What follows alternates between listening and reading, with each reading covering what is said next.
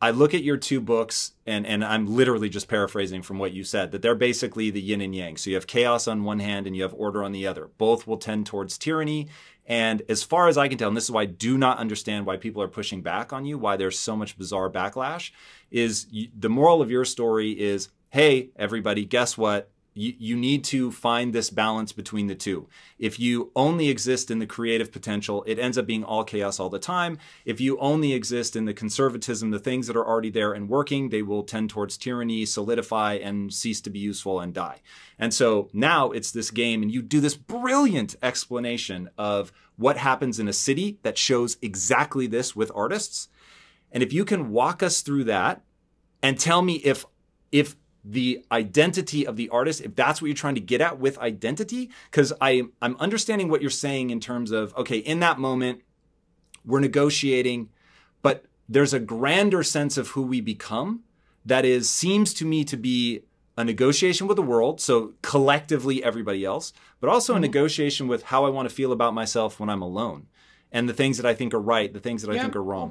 Well, that's very complicated, so I'll walk it through. So as you pointed out, I'm going to hold up these books. So this is the new book, Beyond Order, and it does concentrate on pathologies of structure. And the previous book, which is 12 Rules for Life, An Antidote to Chaos. And the underlying presupposition there is that in our phenomenological landscape, so that's the world as we experience it, complete with emotions and motivations and dreams, and so the full range of human experience, including the subjective and the objective, let's say, can broadly be broken into two domains. And one is the domain of things that are beyond our grasp and reach, and that's the unknown. The unknown emerges. When the unknown emerges, you tend to experience anxiety. And then there's the known, and I define the known very specifically and very carefully. The known is the place you are when what you're doing produces the results you want. And I say want because that brings motivation and emotion into the game. So you're motivated to pursue something. You pursue it, and what you want happens.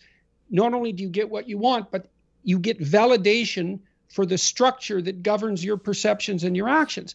Now, if you imagine that you're lonely, and you approach a young woman in a social situation, attempting to make some contact with her, you want to alleviate your loneliness, and so you hope you make a good impression, and you tell a joke, let's say, in a relatively awkward manner, and you get rebuffed, then you feel you're no longer where you control.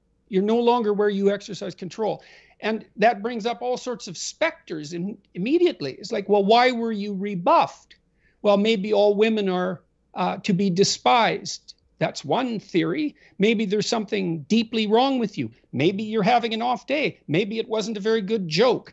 And so when you don't get what you want, then a landscape of questions emerge, and those questions can resonate through different levels of your identity, from the trivial, oh, I told the joke wrong, to the profound, there's nothing desirable about me and I'll be alone for the rest of my life.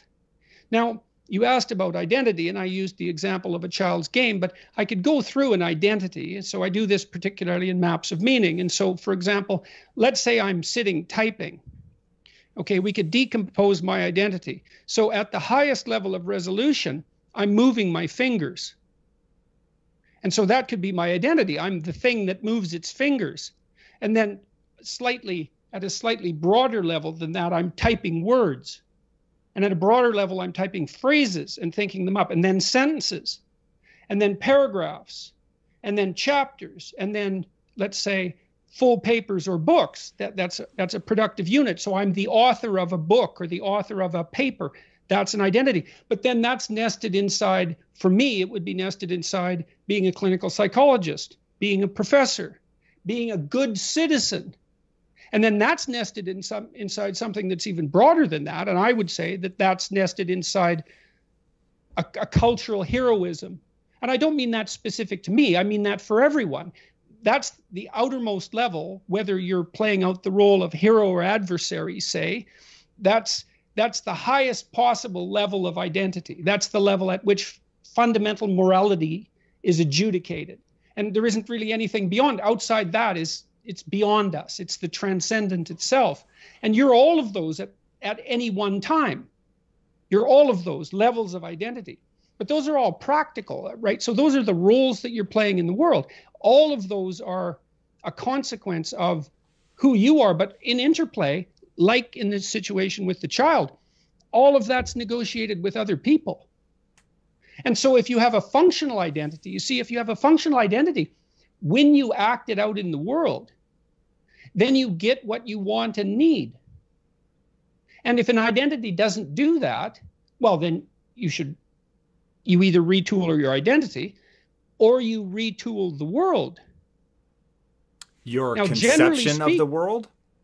Well, if you're retooling your conception of the world, then you're retooling yourself. No, you can actually, I mean, what a revolutionary does is try to bring the world into alignment with literally their change theory. the world.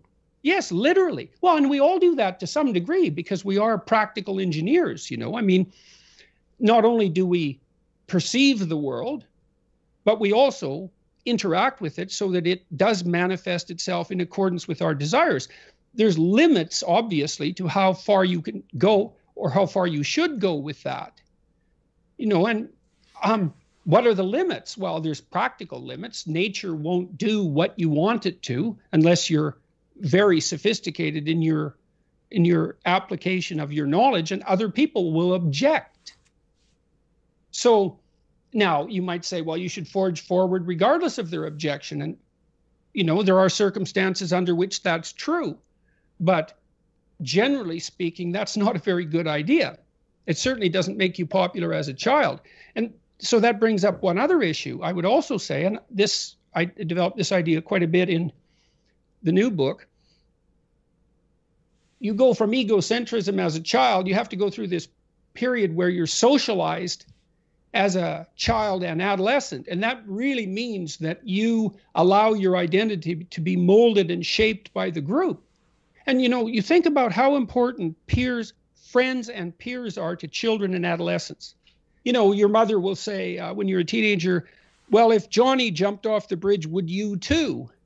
And you say, well, no. But the real answer is, well, probably. If all your friends are there taunting you, you would, in fact, jump off the bridge. And not only that, generally speaking, you should, because it's your duty, it's your developmental duty as a child and a teenager to take your isolated self and turn it into a functioning social unit. Now, you could say, well, Peterson wants everybody to be a functional social unit, a robot, you know, a cog in the wheel. And I would say, well, that isn't where development stops. It has to go through that period before you can emerge as a genuine individual, which means you have to know the rules of the game before you can break them.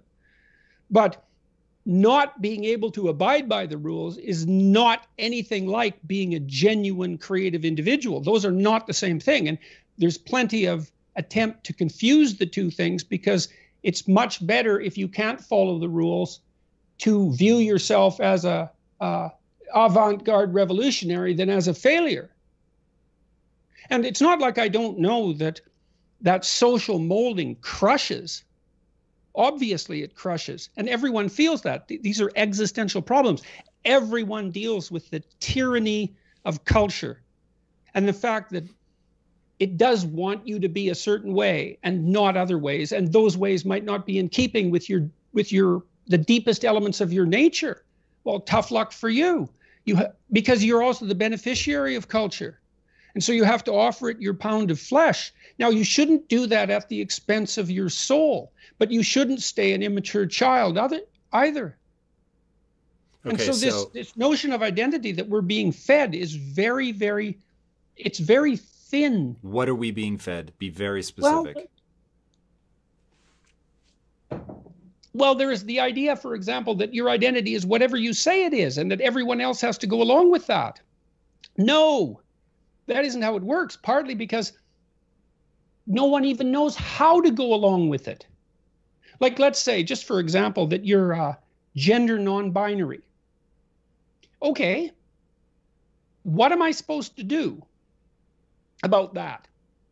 man, I don't know. I hardly know what to do if the rules are already there. So let's say I grow up, being a heterosexual male, I want to find a woman, fall in love with her, raise a family, have children, have grandchildren.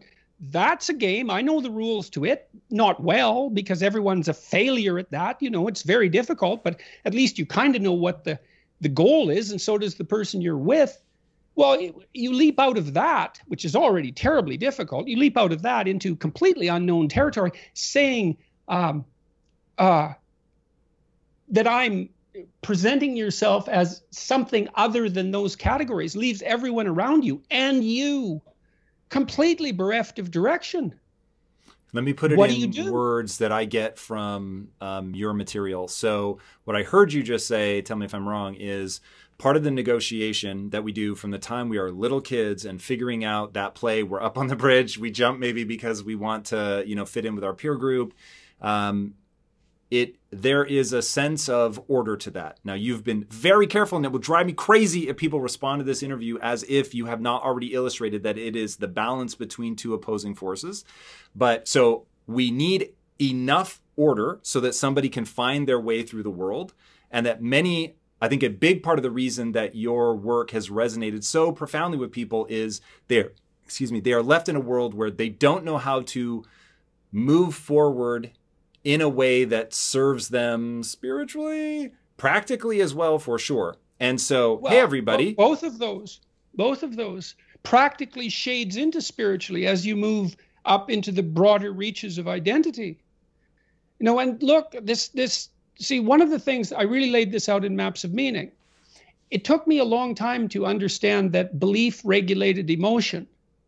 So what happens is that if you act out your identity, if you act out your beliefs in the world, and what you want doesn't happen, what happens is that your body defaults into emergency preparation for action. And the reason for that is you've wandered too far away from the campfire, and now you're in the forest, and maybe you're naked.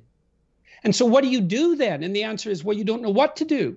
So what do you do when you don't know what to do? And the answer is you prepare to do everything. And the problem with that is that it's unbelievably draining psychophysiologically. Like, it hurts you. And there's an immense physiological literature detailing the cost of exactly that kind of response. And so people and animals, people stay where what they do has the results they want. That's partly why you want to be around people who share your cultural presuppositions, is because you know that, for example, even in small ways, let's say you're a country music aficionado and you're hanging around with your cowboy hatted buddies and you throw on a tape and everyone says, great tunes, man. And you're happy about that.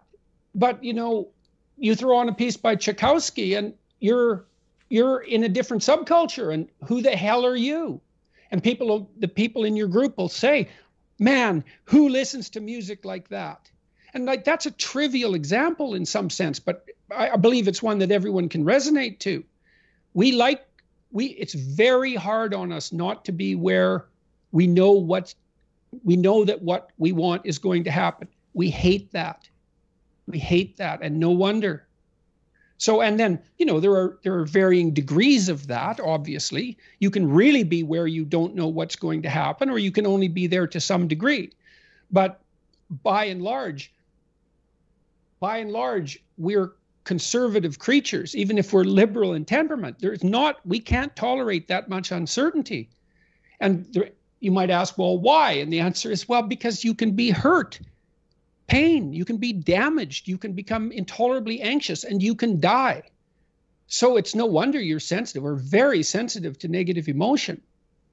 And so our identities, functional identity regulates your emotion, but you do that in concert with other people. In the first chapter of the new book, Beyond Order, the rule is don't casually denigrate social institutions or creative achievement. That's that balance again. I make the case that most of your sanity is socially distributed. And what I mean by that is, well, let's say that you know how to behave. You're well socialized. You can play with others. Now, I said already in this conversation, if you didn't learn to play with others between the time you were 2 and 4, you will never learn. And psychologists have beat their heads against the wall trying to rehabilitate antisocial children. They can't do it after the age of 4. Is that because areas of the brain just don't develop? Well, it seems to be partly because the kids fall farther and farther behind. So let's say you make the leap from egocentric dependence on your mother at 2 and 3 to immersion in a peer group. Well, then you pick peers that are at your same developmental level, and you chase each other up the developmental ladder. And the longer you're out of that, the farther you fall behind. And so, you know, kids, 5-year-old kids might come across another 5-year-old kid who tends to cry too much if they don't get their way. And they'll say, we don't want to play with the baby. And what they're saying is, we have to find someone who's at our developmental level, shares our developmental horizon, so that we can mutually scaffold our further development. Now, they're not going to say that, obviously, but that's the situation. And kids test each other out when they first meet. So do adults. Game. Can you play? Are you playing at the same level as me? I'm playing my game at the level that will further my development. Can you play along with me? If not, well, maybe you're lower in status and I can pull you up as a mentor. Maybe you're higher in status and I can learn from you. But if you're a peer, we can play together. Anyways, if you're acceptable to your peers and you behave well, they'll accept you. And then they tell you all the time if you're acting appropriately. You know, if your jokes are funny, if you're dominating the conversation, if you're bringing something of value to the table. And all you have to do is pay attention to the social cues, and you'll keep yourself regulated. Okay, I want to dive in here, and I'm going to see if I'm tracking all of this, because I'm putting this in a larger context of this really matters, and it applies directly to something that's happening in the world. It seems to me that you don't dive into things unless they have real relevance. So is it fair to define identity as the self-narrative that emerges from a nearly infinite number of interactions with other people and nature itself? Well, I would say yes, but that gets to the point, it's so broad, it's almost, it starts to lack definition. So I can take it finer than that. I am trying to sort of find the borders, and then I will work in. Okay, so if we still remain true at that point, then having in the book you walk through a lot of some of the people that you've done psychoanalysis with, and so we get a lot of insights into the actual people that you're dealing with and how people can begin to tell themselves a narrative that is very dysfunctional, and you help them out. I don't want to say easily, because that sounds like it cheapens it, but pretty straightforward in helping them reframe. And framing is something I'm obsessed with. And so our identity is based on this. It's a self-narrative that we tell ourselves based on the interactions we have with other people and nature, such that we begin to solidify a set of behaviors that make sense for us based on the goals that we want to achieve and where we're trying to go. Am I still good? Yes, well, you improved your definition by adding the behavioral element, because I would say the fundamental element of identity is what you act out. On top of that, there's the story that you tell. Do I have to be consciously aware of it? Well, you're consciously aware of some of it, not of other elements of it. You can't be consciously aware of everything you do. And does the conscious and unconscious alike make up my identity as you define it? Your identity is the story you tell about your actions in the world, but it's also your actions in the world. Okay. Now, it's both of those. Why does my identity, and I assume as I understand it, why does my identity as I understand it matter to the course of my life? Because it's the structure of it's the structure from which the plans that you implement in the world originates. And you're always acting in the world. You have problems to solve all the time. And you have to solve, there's all sorts of problems you have to solve to stay alive. And you have to solve them for today, but you have to solve them in a way that works for today, that doesn't screw up tomorrow too bad and leaves next week intact and next month and next year. And so there's a continuum of you. So that's the other reason why your identity can't just be you. Because or how you feel right now, because you're not only who you are right now and how you feel right now. You're this strange entity that exists right now, but that already existed in the past and that is going to repeat itself into the future. And so you're actually a community of individuals stretched out across time. And the plans that you implement have to be beneficial for that entire community of individuals. And it's going to be the case that there isn't much difference between you acting properly with regards to your extended temporal self and you acting properly in relationship to other people. That's interesting. So you're stuck with society just because you know that there's a future. You're stuck with society even if you're solipsistic, right? If you think you're the only consciousness that there is, there's still the fact that you have duration across time, and that, you know, you have to take into account what the consequence for your actions is going to be on the 50-year-old Tom and the 80-year-old Tom. People have this innate drive to control the environment, themselves, whatever, but they want to be in control. And if you aren't able to, in full view of everybody, outcompete, you still have this drive for control, and then people go underground. It's the whole theme of the 48 Laws of Power. Correct. That's what I wrote about in the preface to it. Yeah, the thing about Nietzsche, because, you know, he's my idol. Really? He's why do people have all such of a dark my view of books. him? I don't know him well enough to understand He's why. in all of my books. I was reading him when I was 16, 17 years old. And oftentimes what happens in your life, people that you read when you were that age, and I'm now in my 60s, I'm sorry to say. Wow. And congratulations, by the way. Thank you. 46 seems like a kid. You know, things that I read when I was 18, I don't know, I don't like anymore. Nietzsche is like a through line. I'll never get bored with him. I'll never tire with him. He's just absolutely the greatest. But his will to power is something that got misunderstood. It's not necessarily what you think it is. It's der Wille zur Macht. And the concept of Macht or power in Nietzsche it's control. It's more like expansion. That's what the word really means. And he takes it down to a biological level, that every organism wants to expand its circle, wants to expand its environment, wants to have more mobility in the world that it's in, right? So it's a native biological need that all creatures have for expanding themselves, for having more influence. So what it means for a human is to have more power and more influence and able to move in greater circles, to have more control. Yes, control is part of it, okay? But people, when they have this sort of negative view of power, damn it, that makes me so angry. It triggers all of my buttons. I'm sorry to say, because I am an emotional creature, I have to admit. Because everything is about power, right? The idea that you don't want power, that you say, oh, I'm not interested in that. I'm all about truth and justice and what's good for humanity. That's a form of power, I'm sorry to say. That's you are what seeking I'm finally power. realizing. You are seeking power over other people, you know? Some of the most heinous crimes have been committed by people who think they're doing good for others, right? Okay? But you want power, right?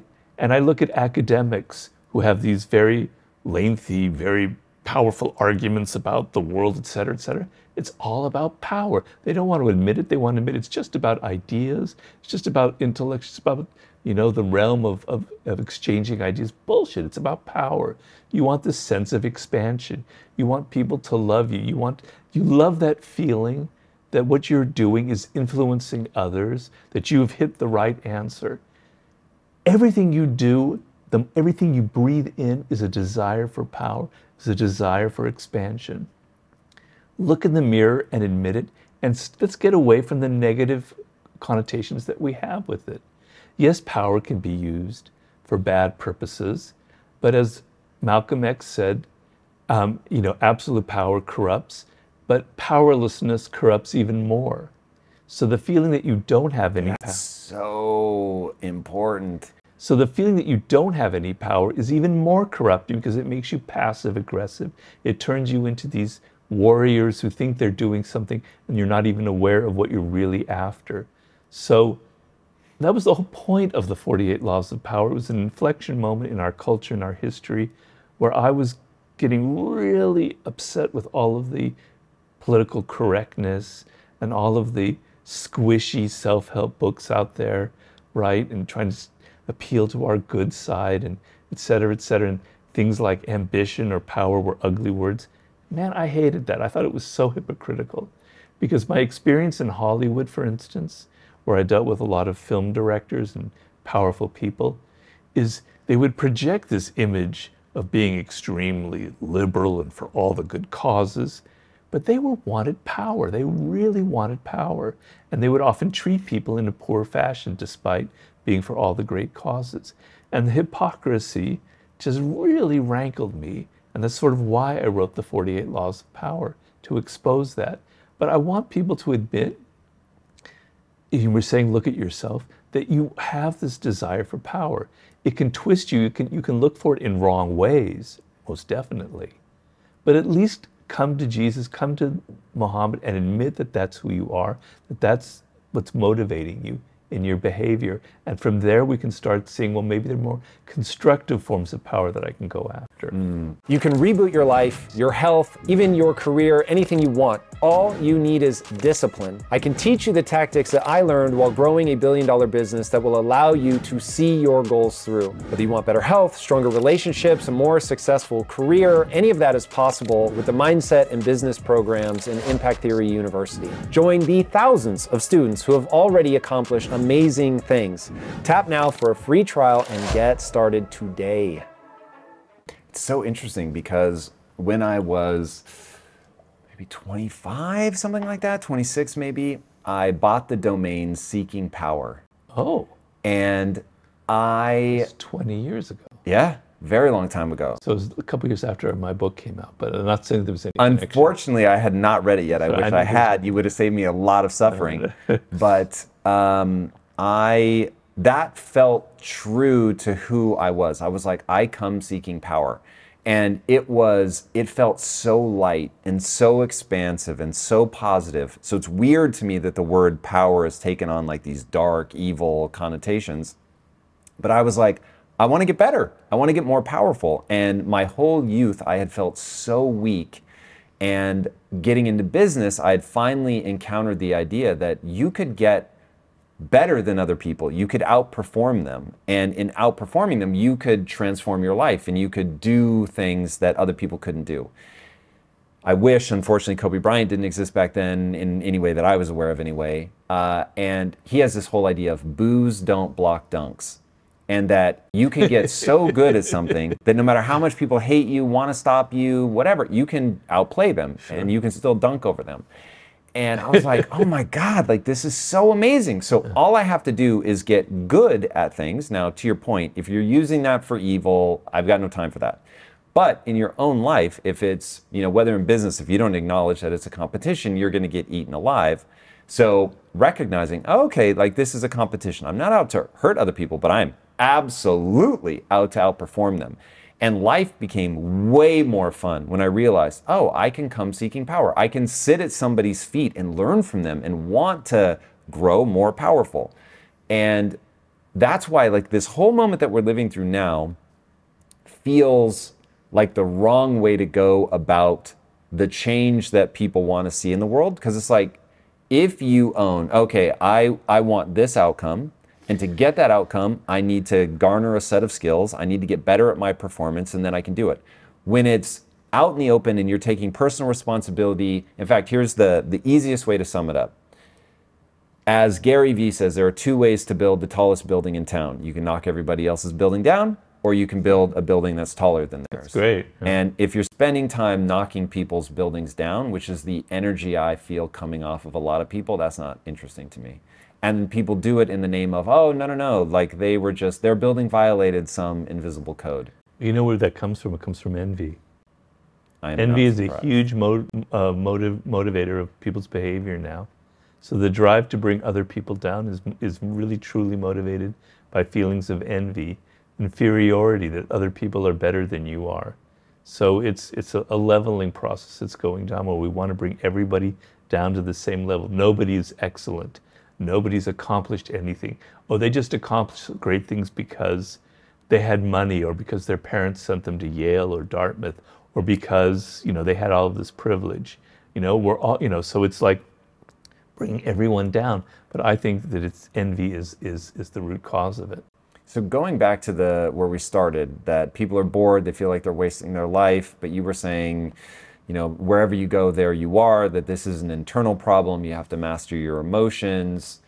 How do you begin to tie all that together for somebody that wants out of that? They want to love their life and feel like they're making the most of it. You talked about, like, we actually have the ability to get a drug-like effect by looking inward and what is it? And improving ourselves and just falling in love, being honest about what we actually like and pursuing it. Like, is that an act of the will to expansion? What's driving that? Well, you know, there are many ways to look at that. It's, but in mastery, my way of describing it is a very high form of fulfillment, because I like to think of fulfillment over happiness. Happiness seems like a kind of an immediate thing, where, you know, getting some kind of stimulation or drinking whiskey will make you happy, but it won't make you fulfilled. Fulfillment is a longer lasting emotion. It comes from, wow, I spent 2 years doing that. I made what I set out to create.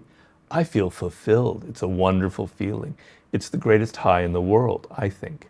Okay, so my one avenue to get towards what you're saying is through your work. Now, I'm not saying it's everything, because I understand relationships and people and children, all these things are very important, okay? But I'm looking at through your work to reach a level of feeling of that sense of power and expansion and fulfilled. And when you have that feeling, you don't want to hurt other people. There's no need for it. There's no need to push people around for no reason. You feel comfortable with yourself. All right. So the number one thing, the most important thing, is to figure out the path towards that kind of fulfillment through your work or through your career. Right. Now, some people don't like that. I've been criticized before. I went once and gave a talk at Stanford, and they were thinking that was just so elitist. Like, fulfillment? Well, through your work. Like, this one woman said, my father was a truck driver his whole life. Are you saying that he wasn't fulfilled? You know, that kind of criticism. What did you say to that? I said, well, that's actually very elitist on your part. You're saying that that's all your father was ever capable of achieving.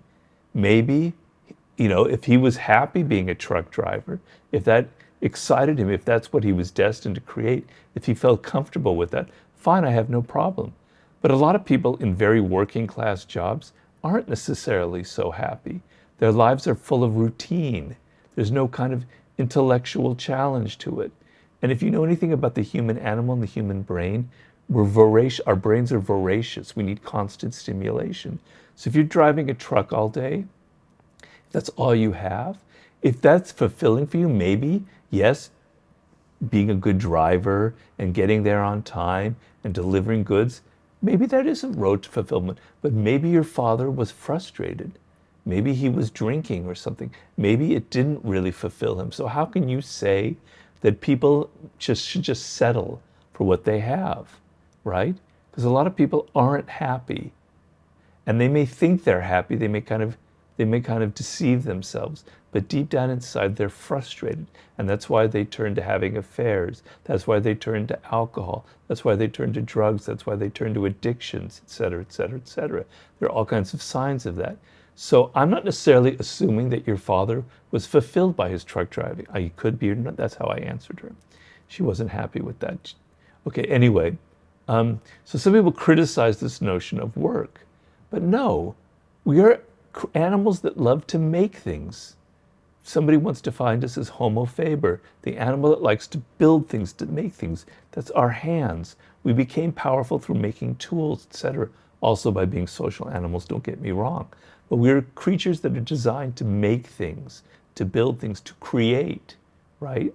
And I'm not an elitist. I think every human being on the planet has that desire, right? They wanted that fulfillment. And I don't care if they're born poor, and they're impoverished or they're homeless, they still have that need and they have that capacity to become a master in what they do. So the most important thing in life is to figure out what is your path, what is the kind of work that will bring you that sense of fulfillment, okay? So some people, it's being an entrepreneur, it's being in business. Other people, it's the arts or it's entertainment of some sort. Other people, it's writing, it's words, it's literature. Other people, it's the body, it's sports, it's dance, it's whatever. I don't care. I don't have a hierarchy. I don't say writing books is better than building wooden things with your hands. It's all the same to me, right? It's all a form of a skill. It all can lead to mastery. But you have to find out what that is, and then you have to build towards it. And when you reach that point, let's just look at the end point. So in your 20s, which is the most important part of your life, I think. Really? Yeah. I don't want to derail, but okay, we should come back to that. It's where you're discovering yourself. It's where all the seeds are planted for what's going to happen to you. Of course, they're planted in your earliest years, don't get me wrong. But I do think that's the most critical phase, right? You're exploring, you're trying things out, you're experimenting with different careers, etc. You're gaining skills because you're learning. You, like you said, you wanted to learn, right? And then you're 32, 33, and you start a podcast, a website, your own business, etc. And maybe it fails, but you're excited it's your own, and then you learn from it, and then you create something even better. Man, it's like the greatest feeling in the world. You don't need anything else. You know, you've accomplished something. You set a goal and you reached it. It is, to me, a feeling of high. So when I write a book, it's painful. There's a lot of pain involved, stress, etc., etc. But man, there's nothing in the world I would give up. I even had a stroke probably because of that. I wouldn't give up any of that for that sense of, I could look back, I wrote that book. I can die tomorrow and I'm happy. I did what I thought I needed to do. I reached not all of my potential, but a good portion of my potential.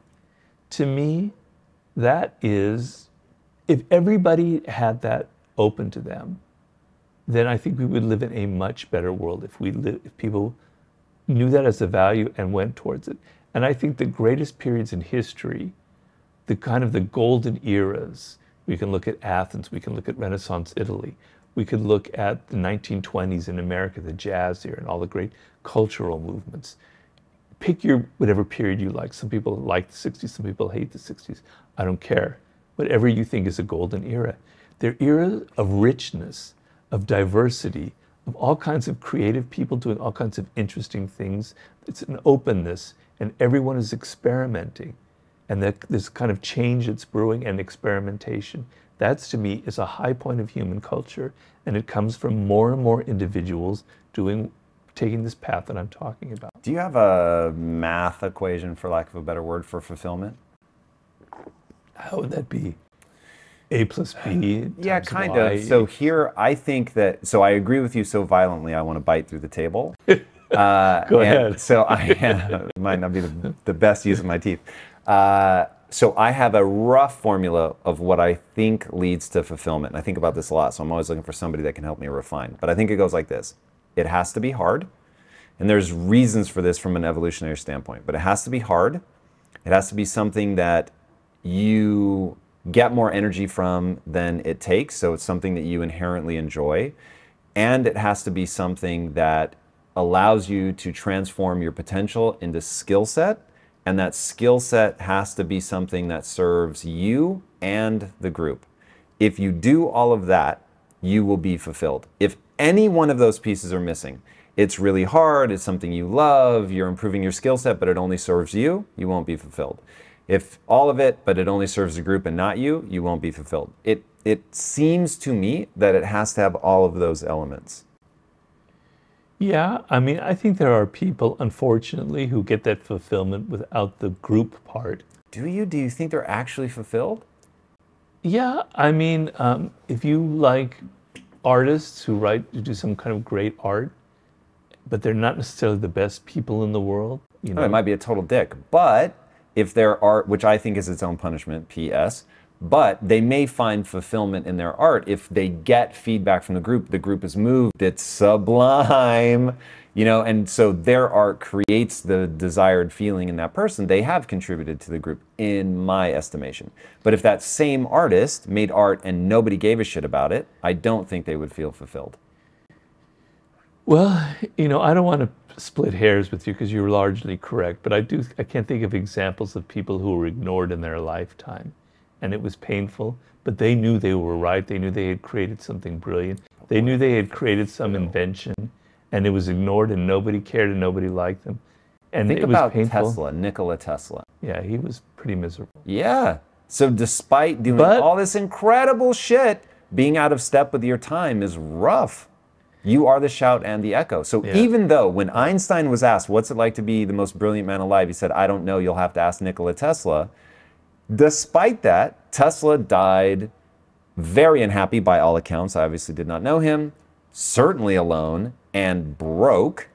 And so there was something was missing. He could never get, I am definitely psychoanalyzing somebody I have no right to, but I have a gut instinct that because he could not figure out the echo part of doing something in a way where people reflected back that, yes, this is amazingly valuable, that even though now we all reap the benefits, was very little consolation. I know, I can't think of it because my mind is slowing down, but I was talking recently with my wife about artists and composers, etc., who had no success in life. She's going, really? I said, yeah, never sold any books, their music was ignored. But my research of them, they had, just in the work itself, in the absorption of the mind in composing this brilliant thing, or in writing this thing, they had that flow. Yes, so the pain is definitely there. I'm not arguing against you because I said, oh, you might be right. I mean, I'm utterly fascinated. Splitting hairs, but the thing is the sense of flow. Because what happens is, what makes you miserable is your self-absorption in many ways, right? The worst form of therapy is to sit there and talk about your problems. The best form of therapy is to get outside of yourself. Brother, people are going to be like, the record just skipped for a lot of people. Go back. The worst form of therapy is talk therapy? What? Yeah. Well, I mean, maybe not the worst, but it's not, to me, the most productive therapy to just talk about your problems. Really? Why? Because it's like accentuating your self-absorption, right? Whereas what you need is to get outside of yourself, not into all of your problems. Now, of course, I'm contradicting myself because I talked about introspection. That's a different thing. We're not introspecting about my problems, what my parents did to me, more and more, oh, I'm so miserable, blah, blah, blah.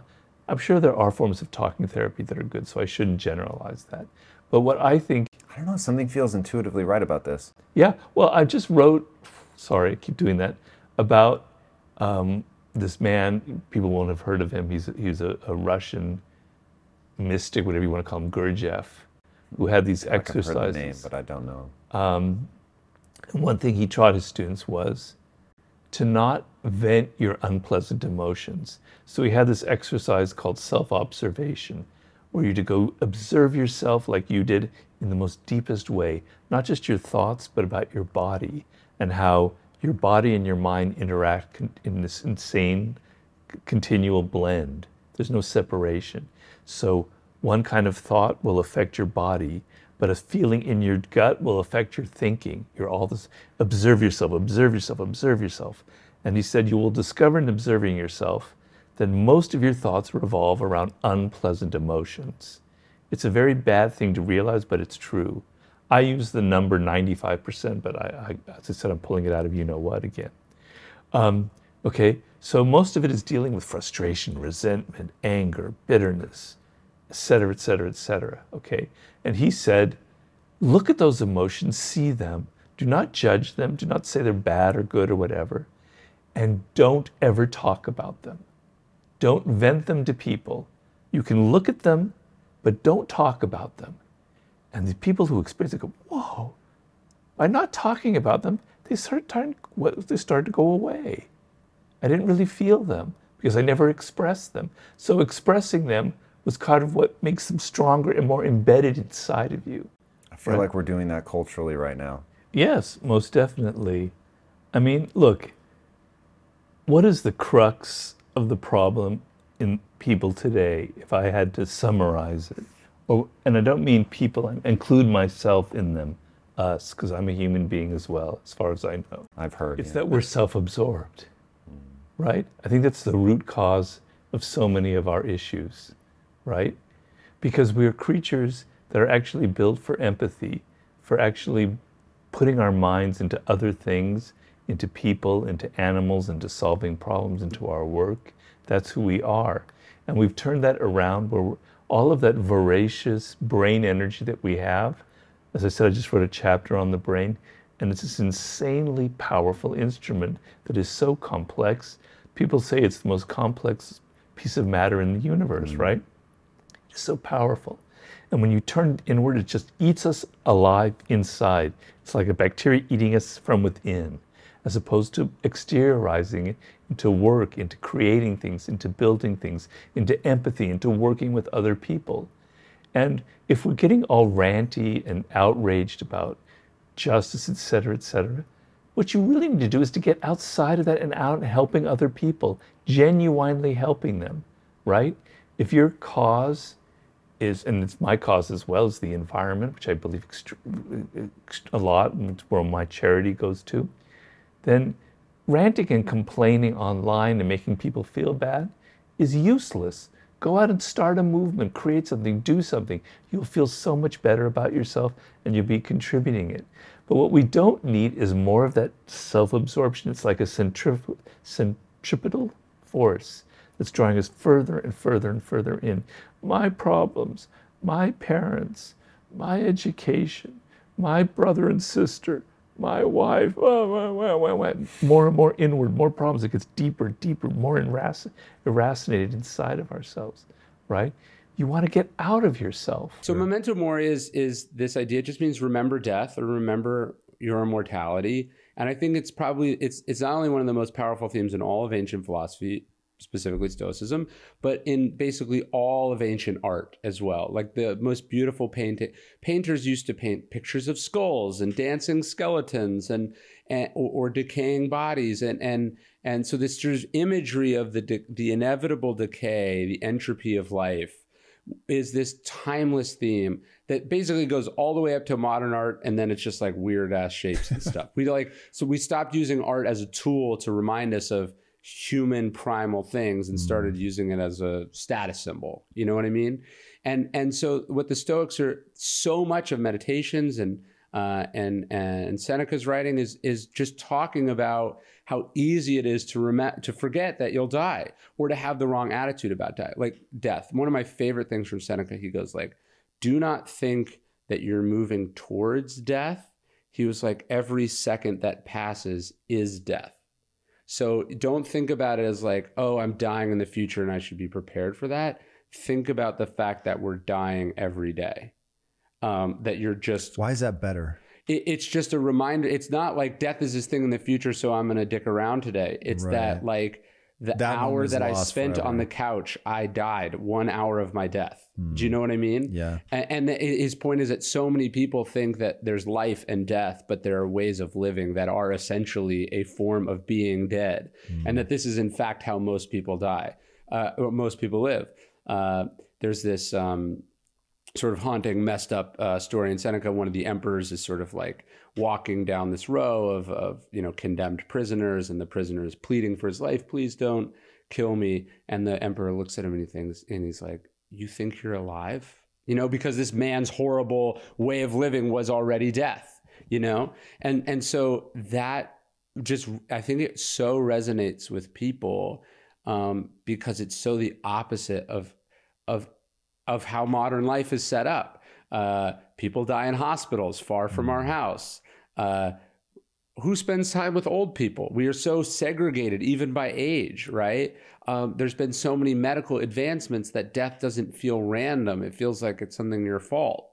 Like if you eat healthy and you're a good person, obviously you'll live a long time. And on average you will. But that doesn't mean that non-smokers don't get lung cancer all the fucking time, and you can't be one of those people. That doesn't mean that people don't get hit with tree branches, and die, or That doesn't mean that countries don't go to war for no reason, and lots of people, you know, like life is tragic, and it always has been for all of human history. And so that's definitely, I think, the most powerful one. And it's something I mean, I keep on my desk. I mean, so I wear this ring. It's like a reminder, but I have, I bought it online.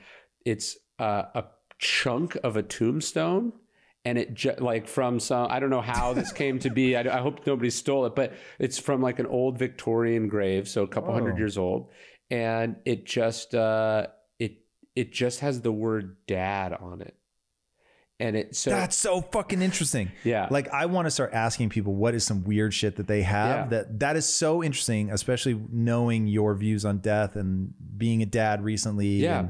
And so it's like, look, crazy. This guy was a father. Did you seek out the word dad? I was looking for something like that. And when I found it, and I was like, that's it. That's the reminder that I want to have all the time. Fuck, that one really hit me. I'm not sure why. Yeah. The word dad, that it's an actual tombstone. Because what you're thinking about is what that person meant to other people. Yes. And that this is something clearly people identify. He that was part of his identity, and he's not here. And not only is he not here, I don't even fucking know his name. Right. Nobody does.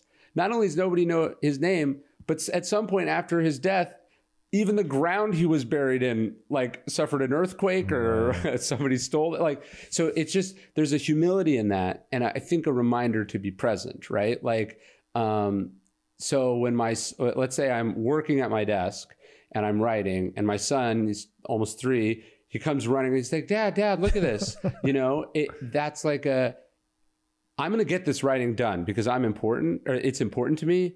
But I am not going to ignore this thing. I'm not saying I'm going to quit my work and not focus on it at all, but I am not going to ignore this moment to be this thing that's important to me. Do you know what I mean?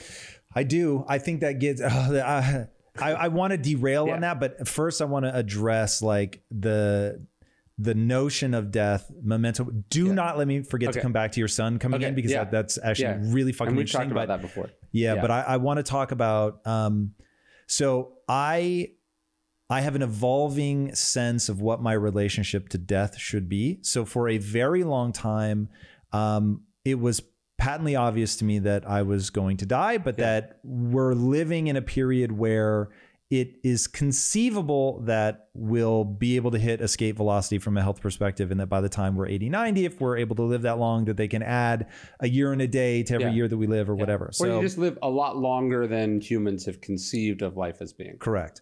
So I thought, okay, that's interesting to me because I want to live my life in such a way where my limited amount of time does not impact the size of my dreams. Mm-hmm. So it wasn't a denial of death. It was just kind of a cool escape valve for me to, even as I got older, to continue to have big dreams that, you know, sort of by any stretch of the imagination would probably go on beyond me. But because tomorrow was never guaranteed anyway, even when I was 16, that there's only that the sort of false, or maybe a better way to think of it is from an actuarial table standpoint, you're probably going to live long enough for you to have that 40-year dream or that 6-year dream or whatever. So because of that, you have these long-ranging dreams. And I felt like because I had long-ranging dreams, I was able to do some pretty extraordinary things, but only because I was thinking so long-term. So, okay, as I get older, I don't want to stop having these long-term dreams. So I really allowed myself to soak in the notion of, hey, you might live forever. So keep having these big long-range dreams. Now, hearing enough people talk about memento mori or whatever, I started thinking, all right, people that I really respect are telling me that I need to really think closely about the notion of dying. So I thought, okay, let me really stop and inspect how that would impact me. What does that change in terms of the way that I live, or how I perceive life, or whatever. And so far, I will say, because I'm already like, it is at the absolute core of my being to only do things that matter, to love deeply, to connect to the people that I love, to not waste time, all of that. Like I personally don't need that reminder. Many people do, and it's very useful for that. That isn't the reminder that I need. I find that it's actually, it feels important to acknowledge the inevitability currently of my death. But at the same time, I find that now I have to fight harder to have long range plans. And I don't like the way that feels. So it's seemingly there's a contradiction between being present and doing or planning big things. But I'm not sure that there is. I don't know exactly how to solve for it, but let's look at the evidence, right? Marcus Aurelius. Here's a guy, he's reminding himself of how ephemeral the emperors who came before him were. He's reminding himself of the inevitability of death. He's saying over and over again the importance of being present, not being driven by anger. We can't say like that this guy didn't accomplish incredible things, right? Like that because of that, he just stayed in bed all day. I think what he's saying is like, let's do the right thing for the right reason. You look at Seneca, same thing, talking over and over again about the death, about the inevitability of death, the meaninglessness of posthumous fame, etc. And yet still sits down and writes these essays that continue to be read by millions of people 2,000 plus years after his death. I think what it's about is about stripping out the low-grade anxiety or denial or whatever we have and being able to focus everything in that moment. So when Seneca's saying like, you will die, today could be the last day of your life, he's not saying quit what you're doing and go have an orgy or go shoot up heroin just to see what it's like. He's saying live today like a complete day. So like as I worked on Stillness is the Key, it was something I was thinking about a lot. I was like, okay, I could die before this book gets published. What happens to me? Does someone finish it? Does it get published? Whatever? Does it sit in a drawer? None of that's really my concern. Nor is it in my control, right? Even if I write in a will, exactly.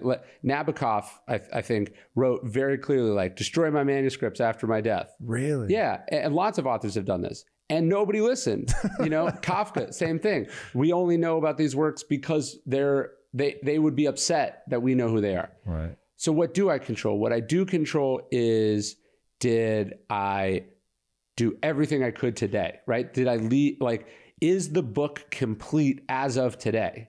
Do you know what I mean? Like, is it as complete up until the point I was able to complete it? So I go, the first 2/3 are the book that it could be as of today. That's what I do. Does that make sense? It does, but I don't know that it hits me emotionally. So let's try to unpack that a little bit. So if you're saying like, hey, I'm going to do my best and I'm going to be present, which we actually didn't address and I don't think is a self-evident realization when one thinks about their death, which would be interesting to hear your thoughts around why that is your association. I begin to think about, so if I were writing a book, first of all, I'm such a process writer that I would be the type that's like, bury the fucking manuscript. Don't ever let it out. Yeah. People would have they just wouldn't believe how scandalously bad my early drafts of anything are. So I wouldn't think of it in any other way than the following. Did I sincerely pursue making this great today? Yes or no? That's I totally agree with. That's what it's about. He's saying like, live every day as a complete day. And then when you wake up tomorrow, you're grateful because you get a second day. It's like, you don't walk up to the plate and swing at those pitches and go, oh, I'll get it next time. You go like, this is game 7.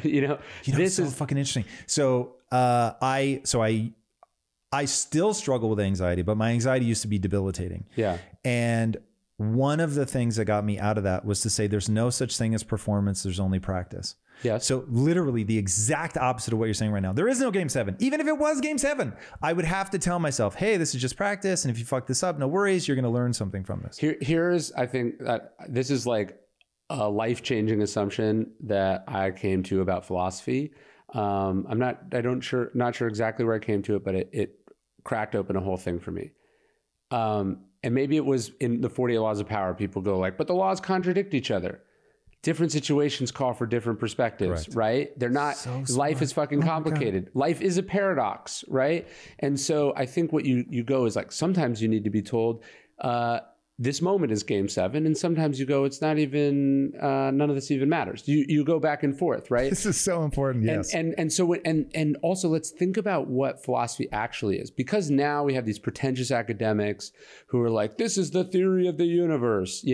What Epictetus or Seneca or Marcus Aurelius is doing is answering questions in the way that, like, if I looked at all the Q&As you've done, I'd be like, Tom, half your answers contradict each other. That's because you're talking to Steve and over here you're talking to Susan. And then maybe if you were talking to Susan 3 weeks later, you give a totally different answer because it was a different question or because she's changed, right? Like different things required. So if you're curing anxiety, how can we zoom out and get a different perspective? If you're wasting time or if you're dwelling in the past, then we want to do, you just do it differently to get the different perspectives that give you the tools to be able to move forward. And ultimately and I'm not trying to do this to plug my book, ultimately what we're trying to do is get to a place of stillness and clarity and focus so we can be 100% locked in whatever we're doing. So that's what this is all about. And sometimes you're flashing forward, sometimes you're looking to history for perspective. Sometimes you're emptying your mind entirely. It's just like every situation's got different handles and you grab onto the right one at the right time. So, wow, you just put words to something that I think is so incredibly important. And are you able to define perspective? Because to me, so the book that I'm writing is essentially about how to craft, and I don't like the word perspective, even though it's probably the closest thing. Okay. But the ability to craft a perspective, the ability to at will change your perspective is critically important. And I think that perspective is the very thing that holds people back. My realization that the people in the inner cities that were working for me at Quest, that they had a bad perspective that was going to blunt their ability to have an extraordinary life. Yeah. That realization is why impact theory exists. So like that whole notion of perspective being this incredibly meaningful thing is at the center of my philosophy and my drive and all that. Are you able to define what a perspective is? There's a German word, Umwelt, and it basically means like a dog has a different Umwelt than a human. And I would argue that a champion at this sport versus an egotistical loser who won't get off their couch, they have different Umwelts. They have different experiences of reality, and the ability to control that or to it's like, you're cranking the thing on the binoculars. That's what you want to be able to cultivate. And when you look at what the Stoics are doing, it's sometimes they're zooming way in and going like, just look at the thing immediately in front of you. Don't extrapolate out to the whole. That's what's intimidating you. And then other times they're like, look at the world from above and how puny even the Roman Empire is compared to other things. And they're in some cases in the same moment doing both of those. And it's just realizing that how we look at the world is the world is objective, but how we look at it determines what we're going to be able to do to it. Epictetus says it's not things that upset us, it's our opinions about things, right? And so realizing like, oh, okay, the world is objective. My opinion is what determines everything. And by opinion, he means judgments, right? He says it's not things that upset us, it's our judgment about things. So it's really maybe judgment's a better word than perspective. Well, let's go back to the notion of, so I've heard it pronounced Umwelt. I don't know which is right. Umwelt, whatever. Yeah. So to define at least, and I don't know if this is the official Merriam-Webster definition, but a big part of the need to define an Umwelt or to have a word for it is take birds or fish, right? They actually perceive data from the world differently. So a shark can detect electrical signals, and you can actually fool a shark into thinking that a metal plate is a flopping fish because you just have the plate emanate an electrical signal. And it can't help but interpret it that way. But we would not notice anything. So we'd have no idea. That, but like, isn't it interesting that we just assume sharks are looking and smelling? Right. That's how we looking, smelling, and hearing. We just go, everyone must be perceiving those senses. It's not, we can't even think about how a bat perceives reality driven by radar. Right. Yes. 100%. Yeah. And so I think something that drives my very understanding of the world, all of my philosophies, everything that I teach is all about we are humans experiencing life through a biological system. And that biological system has its own Umwelt. It has limitations. We see only a certain spectrum of light. We hear only a certain spectrum of sound.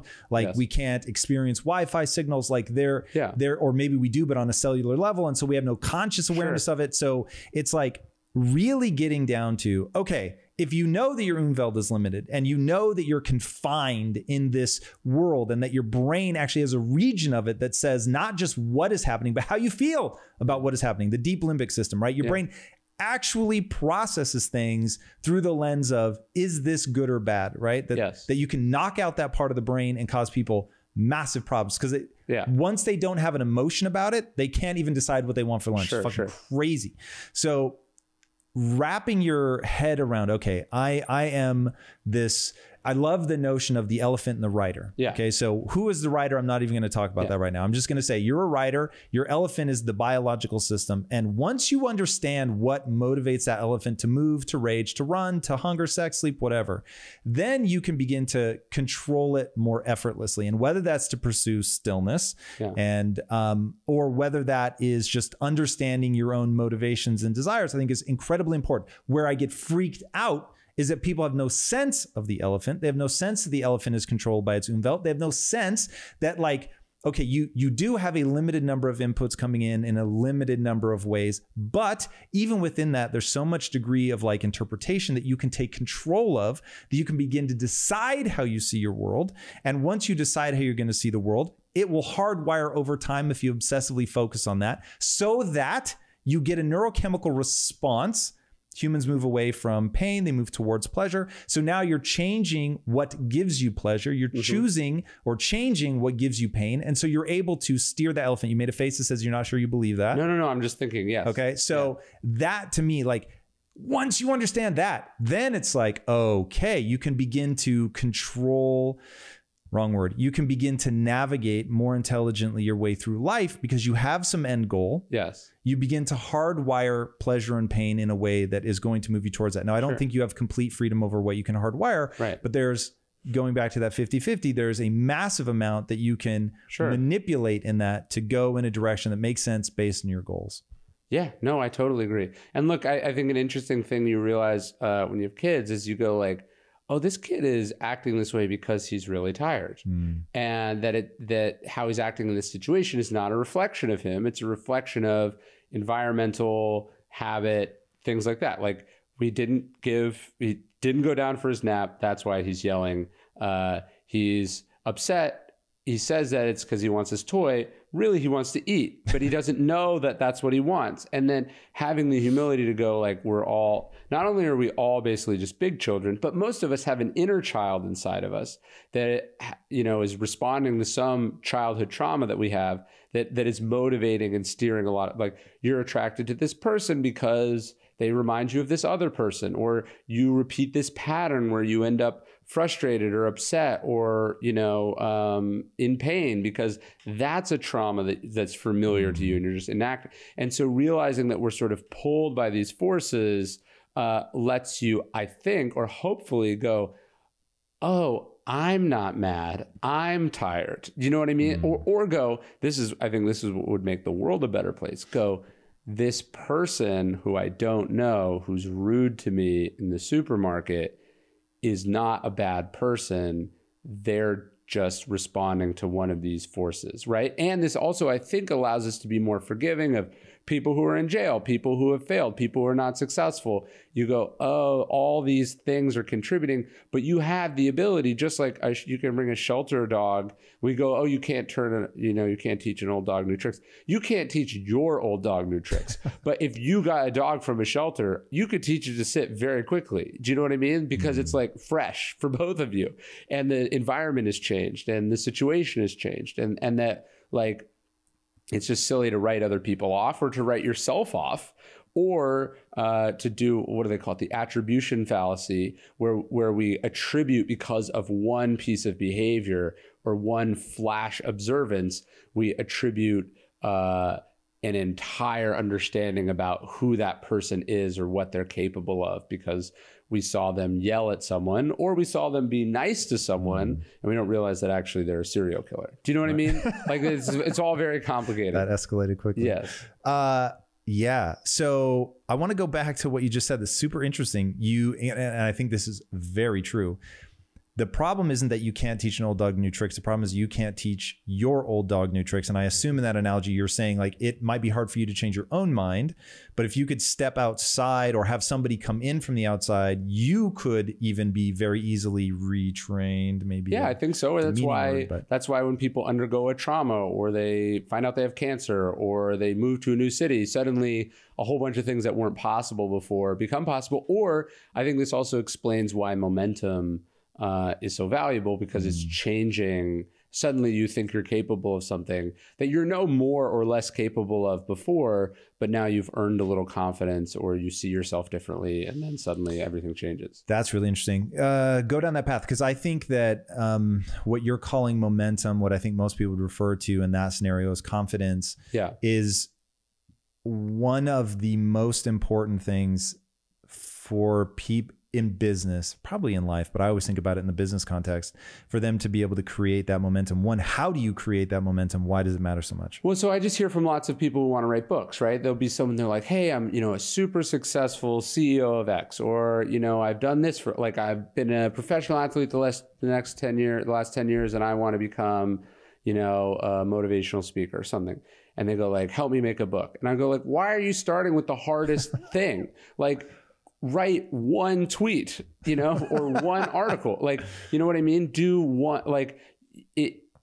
The idea that you should just fast forward all the way to the end without building the process to get there. Like, to me, that's what momentum is. That's what you will write a better book if you've gotten reps earlier in the thing. But people just want the outcome. They don't want the process. And so I think, it's like if you were trying to lose weight, people are like, I got to change everything. And it's probably like, James Clear talks about this in Atomic Habit. Like, what's the smallest unit of change that you can make?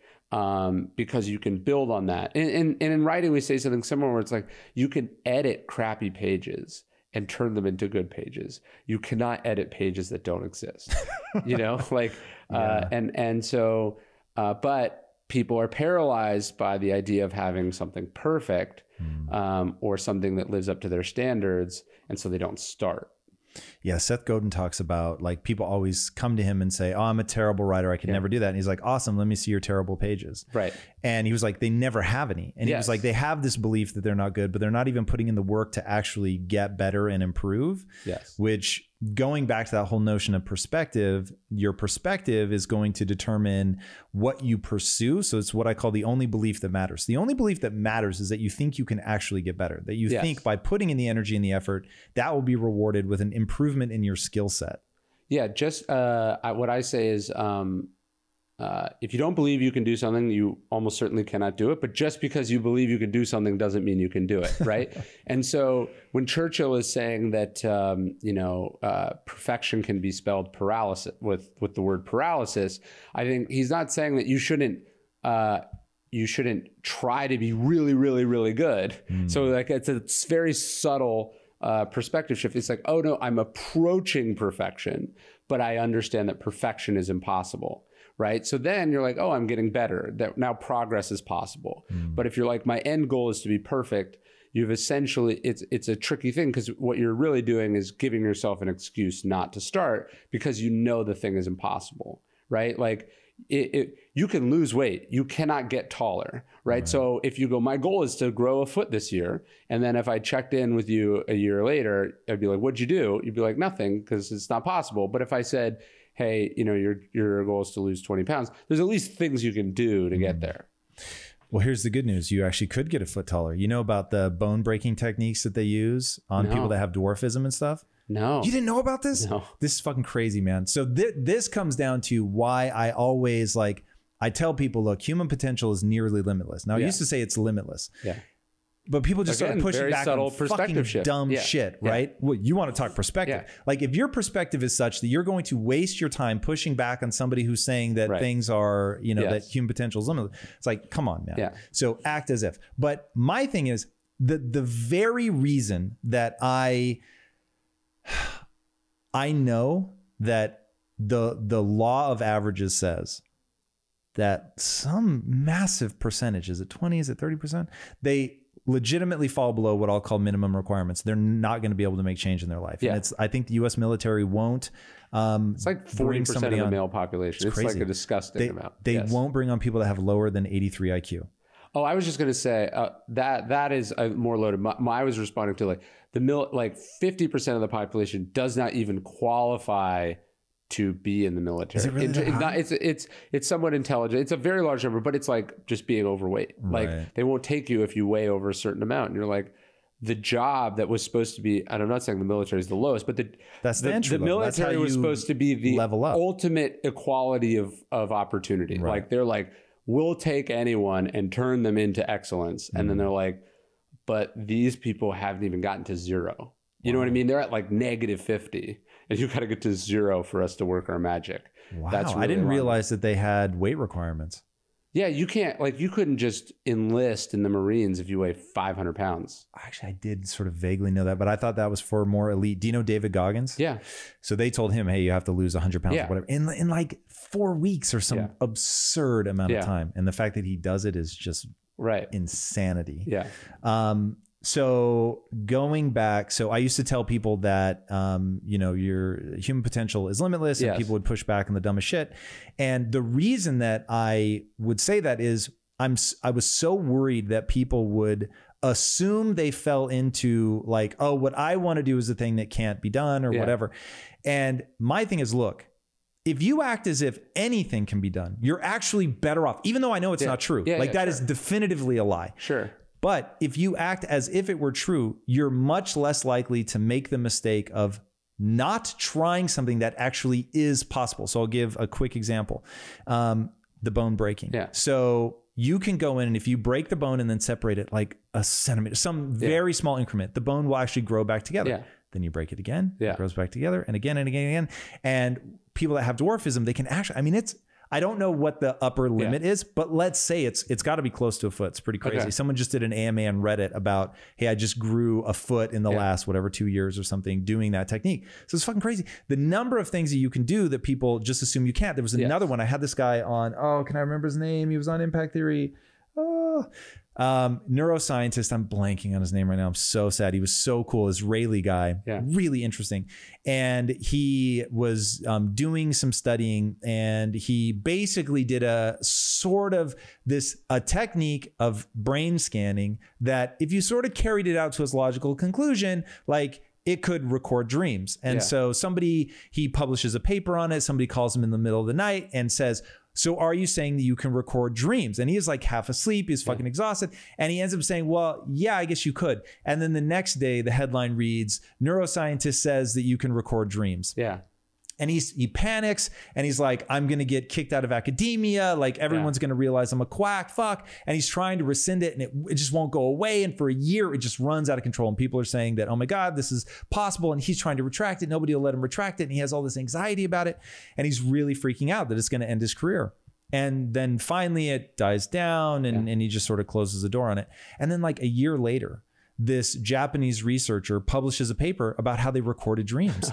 And he was like, what the hell? And the guy says, oh, because of you saying that you were already doing it, I just assumed that it could be done. And so I started doing it. And so he says that the ultimate lesson he took away was not to say something is possible when you believe it's not possible. He said the lesson I learned was not to say something is impossible before you really go out and prove that it can't be done. Look, and it's so interesting because people think because of my stuff in Stoicism that I'm like somehow pessimistic or resigned or like the Stoics are very clear on this too. I mean, one of my favorite passages in Marcus Aurelius, he goes, if it's humanly possible, assume you can do it also. So it's the same thing. It's just being realistic doesn't mean you're being pessimistic necessarily. It tends to be that way for a lot of people, but if you have a good sense of what is actually literally possible, or you've studied history enough to see just the magnificent things human beings are capable of doing and how regularly they disprove our assumptions about things, you do have you don't go around thinking like, oh, I have very little agency. You know what I mean? You actually have the sense that like actually you can sort of change the world or change yourself at any moment. We tend to think of space and time as the basic level of reality. Everything that could possibly be is inside space and has some time. The Big Bang was the start of it all, and who knows what the end will be, maybe a big crunch or just petering out in low entropy and low temperature, we don't know yet. But that, we think, or we thought, is the basis of all reality. So space and time are the basic stage on which all of reality plays out. And how can it not be, though? That's the weird thing. Yeah. Does that mean that whatever is real, and we should probably give people your headset metaverse explanation, which speaks dear to my heart, but before we do that, does that mean that whatever is real is non-physical? Well, so the word real is a little slippery. So in some sense, my headache is real, right? Because it's a real experience. But real in the sense that the physicists are talking about it, when they thought that space and time were fundamental, they were thinking that this was the fundamental ground of all possible realities. Like in a Newtonian universe, and even in Einstein's point of view. Einstein thought that space and time was the grounding reality for everything. And now we realize that the 4 dimensions of space-time, or even 10 dimensions of string theory or something like that, is not going deep enough. There are structures entirely beyond space-time and entirely beyond quantum theory. So these new structures are not like little structures sitting inside at the small scales of space-time. I don't think we can get to structures yet. People are going to be super lost. So okay.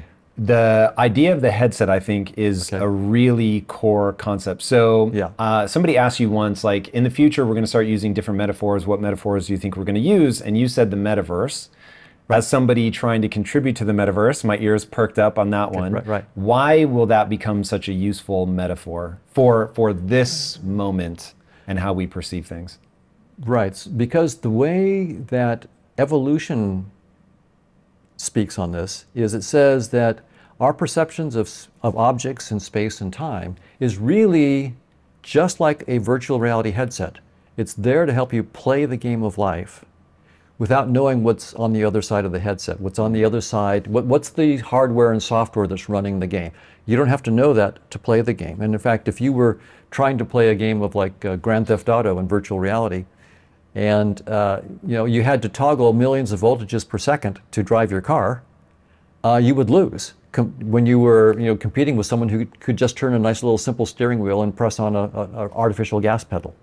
So evolution gave us senses that allow us to survive by hiding the truth and just telling us how to act. So as the evolutionary theorists would say, our senses guide adaptive behavior. Why does natural selection as a theory predict that? Because I understand the theory, I guess, well enough at a high level, but I never would have guessed that it actually says, that it makes a prediction anyway, that whatever is real, the only thing I can tell you that evolution has selected for is not that. So is this something that Darwin himself saw in his theory, or would he be surprised? I think Darwin would be surprised. And in fact, many evolutionary theorists today are surprised. And so how do we know this isn't just a kooky interpretation of natural selection by Donald Hoffman? Exactly. So the way we pursue this is, it turns out that Darwin's theory has been turned into a mathematically precise theory. It's called evolutionary game theory. So John Maynard Smith started that in the 1970s. And so we now have, instead of Darwin's theory, which is it's imprecise in the sense that it's not a mathematical model, evolutionary game theory, evolutionary graph theory are mathematically precise. So we can now prove theorems, and we can ask technical questions. So what is the probability that natural selection would shape any sensory system of any organism to reveal any true structures of objective reality? That's a clean technical question. And it turns out that evolutionary game theory is precise enough to address that question. Okay, so I know I've gotten hung up on that a lot, and I think for people of my cognitive ability, we will have to accept that as the miracle of this conversation. Otherwise, we'll derail on that. Because I don't understand how his theory can be turned into a math equation. And I worry that for you to explain it to me would take an entire semester and cause me to tear my hair out. But so if we can accept, unless you're thinking, it looks like you may have a way to explain it. I can give a little hint. It's when we say evolutionary game theory, think about game theory. How do you play Monopoly and win? How do you play various games? So it turns out you can look at different strategies that someone might have. You know, I'm going to go for Park Place. I'm going to go for Boardwalk. I'm going to try to, there's all different strategies. And you can then write down mathematically, okay, if you take this strategy, what is the probability that you will do well against someone who's taking this other strategy? And it's all about most offspring? So the strategies are ways to survive long enough to reproduce. And so you can look at different strategies for playing the game of life. So for example, some organisms will have millions or thousands of offspring. But they don't care about the offspring. Most of them will die. But if 1% of them make it, you're good. Humans tend to have just a handful of offspring, and we put a lot of effort into them. So those are different strategies. And so as you look, so some strategies, for example, in perception, humans really have focused in our evolution on vision and hearing, and less on smell and taste and so forth. Other organisms focus on things that we don't even have, like echolocation in bats. So different organisms will take different strategies. The game of life is, how do I live long enough to reproduce? And how do I raise my offspring to maturity? Do I just make lots of them and let them fend for themselves, and most of them die, but a fraction will make it? Or do I make just a few of them and really help them for 20 or 30 years until they can go on their own? Or more these days. Or more those days. So from evolutionary game theory's perspective, what is the most successful creature on planet Earth? Probably bacteria. Interesting. Right? There's a lot more bacteria than there are good answer. Than us, and maybe viruses if they're more. So from that point of view, the winner is the one who survives long enough to reproduce and reproduces for a long period of time. And cyanobacteria have been around for billions of years. So they're certainly candidates. I'm not saying that they're the final answer, but that kind of thing would be. Humans are relative newcomers. And I actually really like the theory that humans are bacteria's way of moving around, which is pretty interesting when you think that we're outnumbered by the bacteria in our guts, on our skin, all of that stuff. It's pretty interesting. I should have guessed that answer, but I didn't. But that makes a lot of sense. Right. So this gives you the idea of when you're playing a game. There's lots of strategies, especially in a complicated game, there's lots of strategies. And it's not that there's going to be one best strategy. It's rather that if Tom is using this strategy, what strategy should I use to counter Tom's strategy? And so forth. Same thing in business, right? It depends on who your competition is, what strategies you're going to take. And what is the governing system and so forth, like with the laws and so forth. That will all determine your strategy.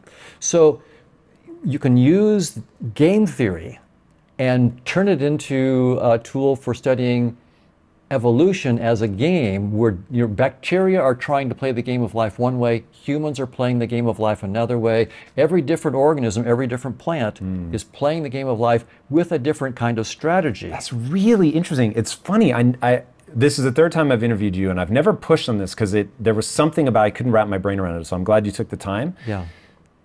What's fascinating to me is every species has its own Umwelt, which is a really fascinating concept. So I looked this up once, and every time I say this stat, I think I must be wrong because it just seems way too far off. But humans are able to perceive 0.0035% of the electromagnetic spectrum. And I was like, how is that possible? That's so, like everything that we see and think of as the known world is 0.0035%. That is like vanishingly small. Exactly right. So our window on the world is trivial compared to what could in principle be available. And so the question that you can then ask in a technical fashion is, what is the probability that a strategy of seeing true structures about objective reality, would that strategy help you to survive long enough to raise kids? And so we can ask that as a technical question. Evolution has the tools to do that. And the key concept is something called a fitness payoff. So fitness payoff is like, if you're playing a game, there's a certain way that you get points in the game. If you're playing a video game, right, you have to shoot things down or avoid getting hit and to get points. And if you get enough points, you get to the next level of the game. Well, fitness payoffs, if you get enough fitness payoffs, what that corresponds to is you're surviving long enough to reproduce, and you don't go to the next level of the game, but your offspring and your DNA in your offspring go to the next level of the game. You can reboot your life, your health, even your career, anything you want. All you need is discipline. I can teach you the tactics that I learned while growing a billion-dollar business that will allow you to see your goals through. Whether you want better health, stronger relationships, a more successful career, any of that is possible with the mindset and business programs in Impact Theory University. Join the thousands of students who have already accomplished amazing things. Tap now for a free trial and get started today. So here's the big idea. We can ask these fitness payoff functions that govern our evolution. They do depend on whatever the world is and the world structure. So they do depend on the world. They depend on the organism. You know, what's fit for me is not fit for a benthic fish. Being 5,000 meters under the water would kill me. It's just what the benthic fish wants. So the fitness payoffs depend on the true structure of the world. It depends on the organism, you know, Hoffman versus a fish, and the action, feeding, fighting, fleeing, and mating, and so forth. And you can then ask, what is the probability? And this is the key technical question. What is the probability that a randomly chosen fitness payoff function that's governing my evolution has information about the true structure of the world? Right? Because it's that evolution tells us those fitness payoffs are what determine how your senses are going to evolve. So what's the base assumption there that reality is so complex? In fact, I want to take a second to really elucidate the example you gave about Grand Theft Auto, which I think is so brilliant. What's actually happening in Grand Theft Auto is electrical currents are toggling on and off gates on the computer, and that somehow makes things happen on your screen that you can interact with and score points and all that. Right. But if you look at a chip, it is so complicated that trying to zap electrodes in the right order is literally impossible. Right. And so everything that we as the average non-computer programmer think of as a computer is really just the GUI. It's the interface. And so you're there at a really abstracted level. It is so abstract as to be nonsensical compared to what's actually happening at the electrical communication level with the machinery itself sending signals to your TV. Exactly. And if real life has that same level of complexity, then I get why it would need to be so abstracted that as to be just nonsensical compared to what reality really is. Something I think breaks in people's intuition. It certainly breaks in my intuition when I think, though, that there has to be some sort of mapping. So the example that you've said many times, which I think is really on point, is if people are going to make fun of you, what they will say is, oh, you don't think any of this is real? Go ahead and step in front of that train and see if it kills you. Right. And of course, it's going to. So the representation of the train is pointing at something that will change your state from alive to dead. That's right. Now, whether all of that is so, again, abstracted from what's actually happening at an electrical level, I don't even know what to liken it to. But nonetheless, stepping in front of a train will flip you from alive to dead, whatever that means in the underlying reality. So do you think at all about do you care what it's mapping to, or are you just like, it doesn't matter, it's too complicated, we're not there yet? Well, I do care, and that's why I'm interested in this particular theorem, right? Because my interest is, I'm seeing a world of space and time and objects with colors and shapes and motions. How is that the true world? Is that the true structure of objective reality? Or is this as divorced from reality, is what we're seeing as divorced from the fundamental reality as my Grand Theft Auto VR headset is from the voltages inside the supercomputer that's running it. That's the simple question, right? So when I talk about things outside of space-time, it's just like, suppose someone had played Grand Theft Auto since they were 1 day old, and their parents had left them in a headset their whole life. And when they're 25, the parents say, guess what? You've been in a headset your whole life. And that person probably can't even, what could possibly be outside of my headset? I've lived my whole life inside this headset. And you pull it off and you realize, oh wow, there's a whole world that's entirely outside of what you're in. That's the question we're asking. Has evolution shaped us with just a little headset, a VR headset, that guides adaptive behavior but shows us none of objective reality? That's the technical question. And the answer is very, very clear. The probability is 1 that we don't see the truth at all. Meaning 100%. 100%.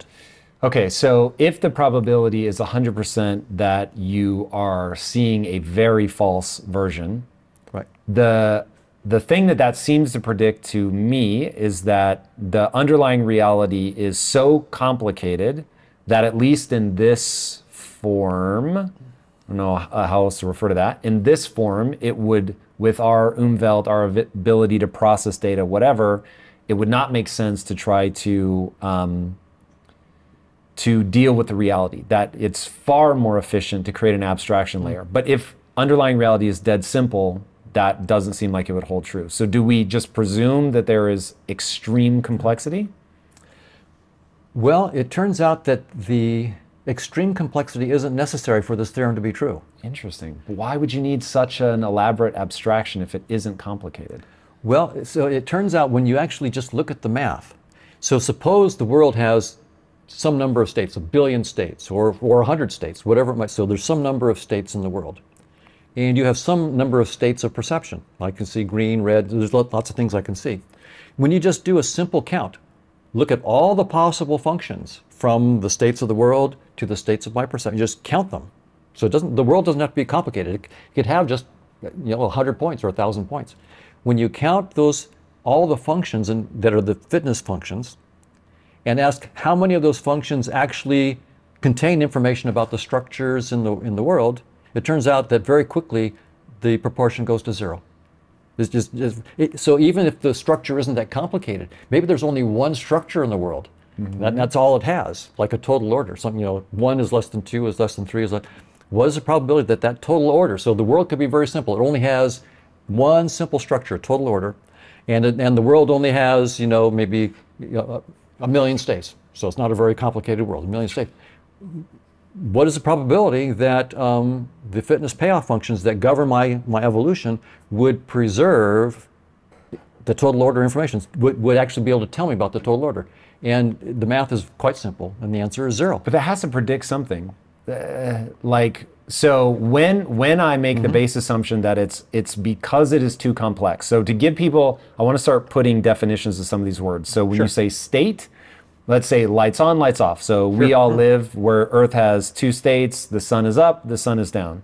That's one. Temperature would be another state. Could be hot, could be cold. Right. Barometric pressure could be high, could be low, could be wet, could be dry. Like we can just, so there's a lot of different things. And so to your point about the fish, they're dealing with massive pressures. If they were to come up where there's no pressure, they would disintegrate or not be able to move or whatever, just like we crush down to the, like a tiny can. So they would explode and we would crush. Right, exactly. Right. So, okay, that when you say states, that's one example. Exactly I don't understand how if everything were static, it were one state, that we would need an abstraction layer to navigate it more effectively than somebody that sees objective reality. So now I'm going to use an example to further illustrate what I mean. I'm going to use an example you gave me the first time. You cannot imagine how many times I've quoted you on this. Okay. You said, Tom, you have to understand that objective reality isn't like, oh, here's a table and it's got this nice swirly grain pattern. It's the number of photons reflecting off of that desk and the amount of reflectivity and all that. Now, irony of ironies, as I have started working in the metaverse, you realize how complicated the visual world is. The 0.0035% of the visual spectrum that we actually see is insanely complicated to replicate. Right. Donald. Right. It's the hardest thing I've done in my life. It's crazy. And I don't even have to fully understand it. I just have to guide the team that understands it. Anyway, when you said that, I was like, whoa, what reality is very different than how I experience it. So cool, complex. Right. So now I get why the math works out. Right. But if it isn't complex, so you don't seem to be struggling with this. What is it that you understand that I don't, or what is your base assumption that's different than mine that makes it make sense to you that to achieve maximum fitness payoff, you would 100% not retain elements of reality? Right. So first, I don't deny that I suspect that reality is very complicated. So my that point isn't necessary. But that's for not this necessary to hold for true. this. That's right. It's just simply a counting thing. So if you look at all the functions from one set to another set, like so, I have functions. Say I have numbers 1 through 10, and that's my base set, and I'm going to map them into numbers 1 through 10. So I can map 1 to 3 and 2 to 5 and so forth. So if you just do, if you think about that problem, I could probably figure, okay, how many different functions are there, right? So you can write down all. Now you can say, okay, how many of those functions have the property that, they preserve that 1 is less than 2 is less than 3 and less than 4. How many of them scramble that order? How many preserve that order? How many scramble? How many contain information about the 1 less than 2, less than 3, less than 4? So this is called combinatorics. It's a branch of mathematics. Oh, I'm unfortunately all too aware of it because of NFTs. Yes. Which require you to understand this because you have, to your point, and maybe this is what you're saying, and so maybe I actually now am understanding it. Let me walk you through what we had to discover in NFTs. Okay, so you create all these traits, all these categories, I should say, and then within each category you have maybe 10 possible eyebrows that it could be, eyeball types, hairstyles, facial hair, so on and so forth. That outputs, let's say, 2 billion potential permutations. Exactly right. But you want to maintain a distribution in the 10,000 that you're actually going to show. So we were all trying to do the math and we're working it out, and I'm like, there's no way it's as simple. No. There's some problem. And then we showed it to physicists and they fell out laughing and they're like, yeah, it's not that simple. And so they're like, for you to maintain the percentage likelihood to get gold eyes, let's say, out of your 2 billion combinations, they're like, you have to force it down into this thing, which they called combinatorial or whatever. And so I was like, okay. And so that really is the point here, that even though I agree with you that the universe is probably, the real universe, whatever it is very complicated. I believe that. Combinatorics blow up so quickly. Got it. By the time you just get to a few hundred elements, that, as you found, the explosion of possibilities is so great that when I ask how many of those possible fitness functions would actually be so special that they contain information about the structure of where they came from, out of all of the possible fitness functions that So it's not an overly complicated world, it's just the number of potential mapping points and combinations. Exactly right.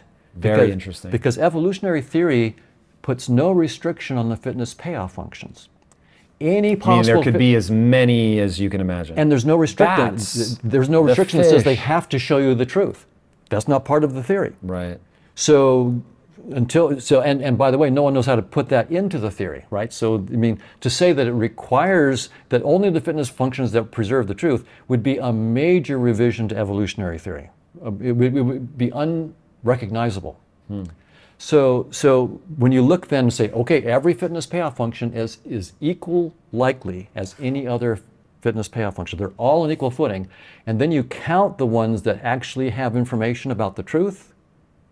They go to 0 probability in fast order. Now, there is one I should bring out. There's a group at Yale that has recently published a paper that's trying to push back on this. And what they say is if you have, say, a bunch of, like thousands of fitness payoff functions, they're all radically different, then they say that you'll be forced to go to the truth. And the argument that they make is that if our high-level cognitions, our beliefs, our goals, and so forth, are not going to interfere with our perceptions. They claim that then our perceptions have to have a single mapping from the state of the world into the state of our senses. It has to be a single mapping. You can't have multiple. So, because one thing I could do with a lot of fitness functions is say, well, this fitness function is different from that one, so I will do this kind of mapping from the world into my senses with this fitness payoff function. Then I'll do another mapping with this fitness payoff function. And they say, if you're going to have what we call cognitive impenetrability, so what you believe cognitively cannot affect what you see. Okay, that's the argument. Then you must have only one mapping. Well, so that's their assumption. So hold on, let me make sure I understand that. So they're saying that basically so that your delusions don't create the exterior world, or at least your perception of it, you have to have this mapping so that you're actually detecting and seeing what is real? They're saying that if what you believe doesn't affect your senses in a fundamental way, then they claim that entails that you can only have one mapping from the world, the mapping of your senses from whatever the world is into what you're seeing, the colors and the shapes and so forth. There can only be one map that holds regardless of what the fitness payoff function is. That was their claim. So, and the only reason I bring this up is because this is a recently published paper. The claim is false. It's trivial to show counterexamples. Their fundamental claim is false. Please do, as a way just to make sure that I actually understand what they're saying, because this sounds like what they're trying to protect against is hallucinations basically becoming subjectively real. Right. So I actually think that it's true, probably to a large extent, that what we believe does not really affect fundamentally what we see. So technical term we use, the geek term, is cognitive impenetrability of perception. That's what the philosophers of science will talk about, and cognoscientists that are, and you can think about, scientists might like this because they'll say, look, we want to use our senses in our experiments. My theory makes a prediction. I have to go look and see if the prediction is true. Well, if my theory that I'm holding would change what I see, then science isn't going to really be objective, right? I mean, if I believe this theory and it changes how I see the data, then I might just see the data that confirms the theory and I can't escape. So that's why the philosophy of science has been very interested in this question. Are our high-level theoretical beliefs and just our beliefs as everyday people, do they get in there and somehow fundamentally affect how we see the world? And there is a sort of a way you could say the way I believe things does change my world, but they don't change like the color I see or the three-dimensional structure of the cube here that I'm seeing. I mean, they might change it in some way, but not fundamentally like that. So that's the question.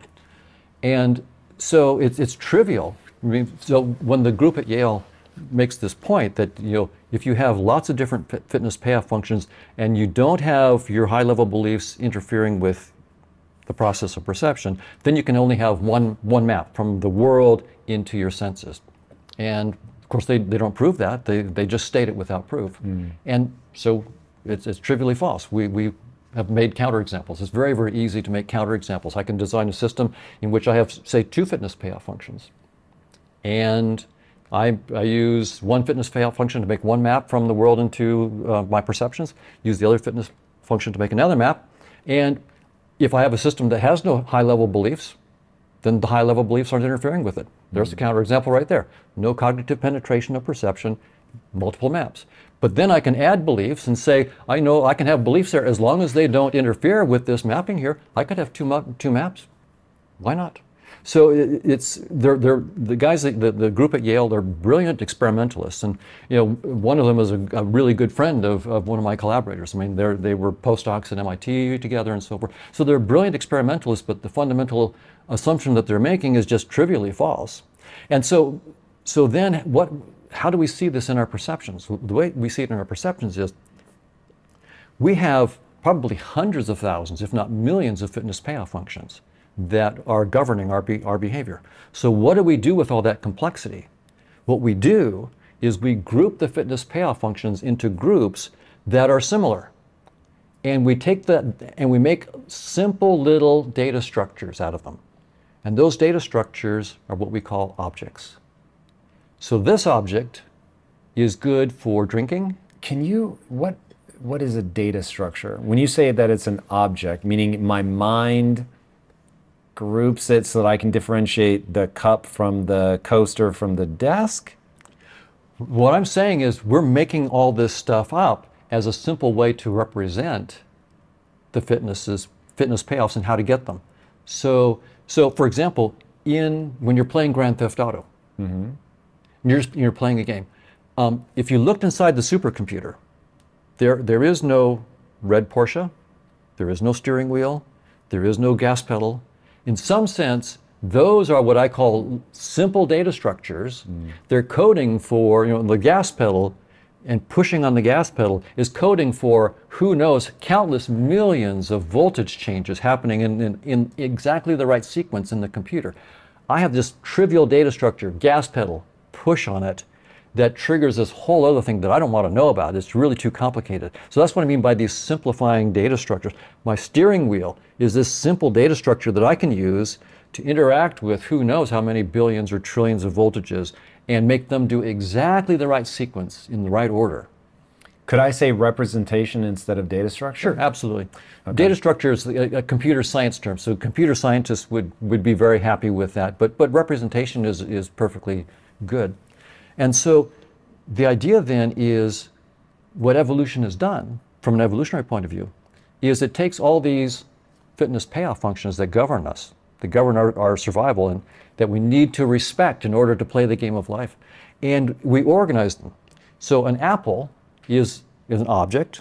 It's a representation of a bunch of fitness payoffs. For example, the apple, if I'm interested in mating, apple's no good. If I'm interested in eating, great. If I'm interested in a weapon, so. I mean, I could throw it at someone's head, but it's not going to do much damage. If I'm, so but if I have a sword, well, for mating, no good.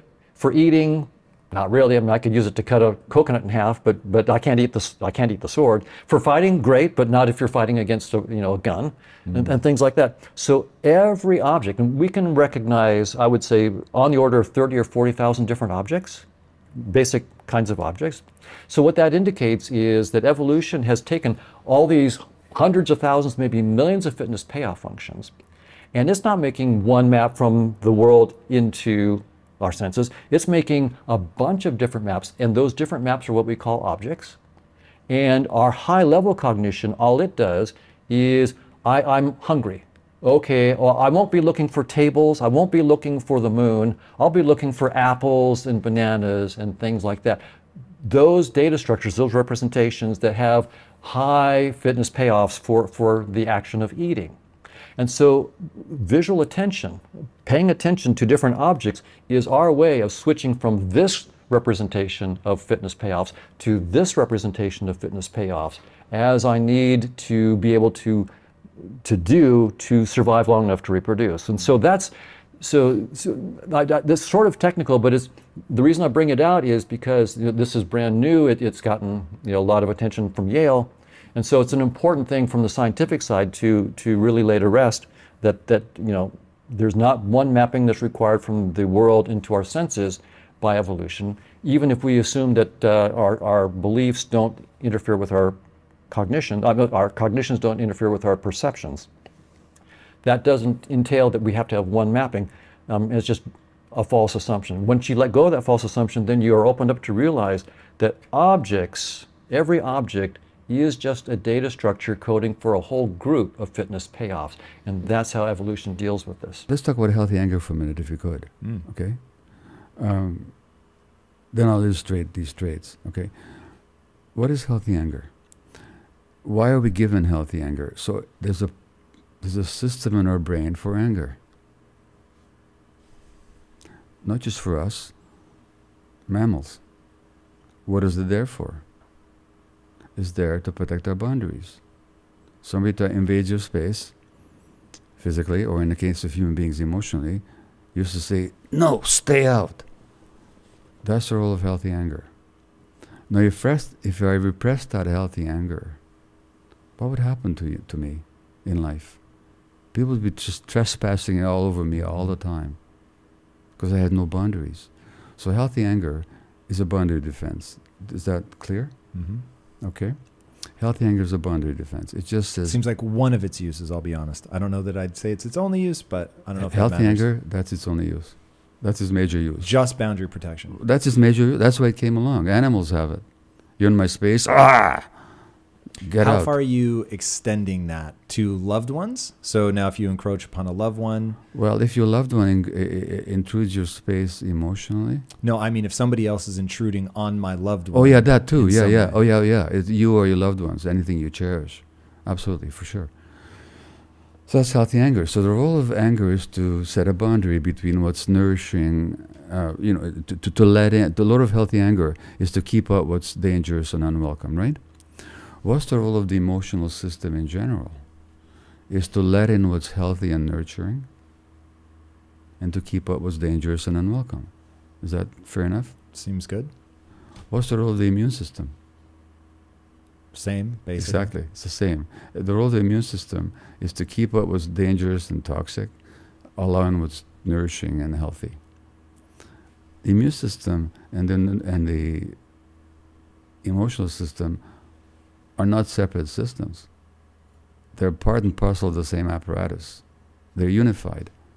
When you suppress the emotions, you're also suppressing the immune system. When you don't know how to defend your emotional boundaries, that also weakens your immune boundaries physiologically. It's that simple. Or if you repress the anger, that anger doesn't go away, doesn't evaporate into the heavens, it turns against you in the form of depression or self-loathing and so on. In the same way, the immune system turns against you, and now you have autoimmune disease. And so the traits that were identified with chronic illness, most chronic illness like cancers or autoimmune disease, are emotional self-suppression, inability to experience healthy anger, desire to please others, to fit in, to be acceptable, to be nice, to be ignoring of your own needs. These are the traits that are over and over and again identified in the literature, whether with multiple sclerosis or rheumatoid arthritis or with cancer. Now, these are not the real person. These are adaptive traits in response to the childhood environment, but they take a heavy toll. Or take another so-called illness. And by the way, the case I'm making is that what we call illness is actually response to life. So take depression, this so-called biological disease of the brain. What does it mean to depress something? Try to push it down. To push it down. What's get pushed on in depression? Well, I can tell you, I've been depressed. What gets pushed on depression is your natural emotions. Everything is flat, and nothing matters, nothing has any meaning. And that starts with people pushing them down? That's the word. That's what the word means. It means to push it down. It starts in childhood with people having to push down their emotions. Why do they have to push down their emotions? To fit in with other people's expectations. So, and I don't know the literature on this at all. So there, oftentimes then the depression will just sort of creep in slowly. I always assumed it was tied to something, being stuck in a bad relationship, a death in the family, loss of a job, that there would be some sort of triggering event. Well, okay, fair enough. If you're in a bad relationship, the healthy response is not depression, but to deal with the challenges in the relationship, either by working them out or by leaving the relationship. Depression isn't a necessary outcome. The response to the death of a close one, is not depression, it's grief. Grief is the healthy response. We have a system in our brain for grief, by the way. So grief becomes depression when you're not allowing yourself to grieve. But you don't know how to grieve properly, yeah. And you don't know how to grieve properly because your emotions were suppressed as a child. And so, yeah, we have these healthy systems, but their activity gets deformed through our natural expectations. Okay, so to stay with depression for a minute, so you're pushing all this stuff down. It starts in early childhood. You're trying to fit in. You want unconditional love, you're not getting it. So you have this directive for attachment. And so you begin to, oh, I see what I can do. If I don't yell, scream, if I'm not expressing frustration, if I'm the caretaker or whatever that situation demands, then all is well. So now I've learned this adaptive response to suppress my emotions.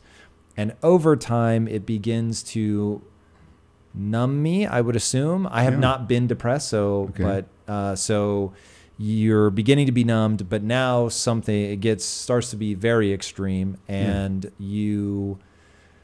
what I have heard depression explained as is just like the skies are permanently gray. You will never see joy again. And so what is breaking in that like the beach ball analogy I like, right? I'm pushing something under the water, but if I stop pushing, it will pop back up. And so if that thing or my emotions is, when you're treating depression, let's say non-pharmacologically, is it the release of the pressure on those emotions to let them finally come up? Yeah, so the difference between the pushing the beach ball down is that I'm doing it consciously and deliberately. But the repression of emotions that a child engages in is not conscious, is not deliberate. It's an automatic response. It's unconscious. Therefore, the child can't just let go like that. And then, as you say, it numbs and becomes overall a depression. Now, by the way, I'm not against pharmacological treatment. I've taken antidepressants. They have helped me. So I'm not here to advocate against them. I could talk about their misuse, but in principle, sometimes they're helpful, and occasionally they're life-saving. And much of the time, they're overprescribed for way too long, and we're not dealing with the real issues, because the pharmacology deals with the symptom, but it doesn't deal with the underlying problem. So yes, the healing of depression, and I talk, the final part, and the longest part of the book really is on healing, is you have to reconnect to yourself so you can feel your emotions. That's the treatment of depression. Talk to me about reconnecting. How do you reconnect? What is that process? Well, first of all, you recognize that you're disconnected. And you notice how that disconnect shows up in so many areas of your life. On the job, or in your personal relationships, for example, or on your relationship to yourself. So you have to become aware. And this is where I talk about disease, whether it's physical or so-called mental, as teacher. Not that I recommend illness as a way of learning to anybody. It's not my preferred. But if it happens. But if it happens, it can actually teach you. And you can ask yourself, what have you been pushing down? And what are the stories? Why do I push it down? Oh, I pushed on emotions because I've learned, I have the belief that if I'm angry, I'm a bad person. Well, is that really true? Is a person that experiences anger really a bad person? I learned that if I push down my needs, then people will love me. Do I really want to be loved at the expense of disconnecting from myself? As a child, I had no choice, because I had to be loved or connected with, otherwise I wouldn't have survived. Is it still like that? So basically, it's a gradual... Isn't it, though? Sorry? Isn't it like, in fact, this is my overarching question, and as somebody that has helped so many people through therapy, you probably have the answer or an insight, but as we become adults, you don't have, like, other than your parents, should you be lucky enough that they're still alive, but man, out in the outside world, people do want you to act a certain way, and if you don't, they're not going to be around you. Like, I'll just be honest, if somebody's throwing a tantrum as an adult, I don't have time for that. But an adult doesn't throw a tantrum.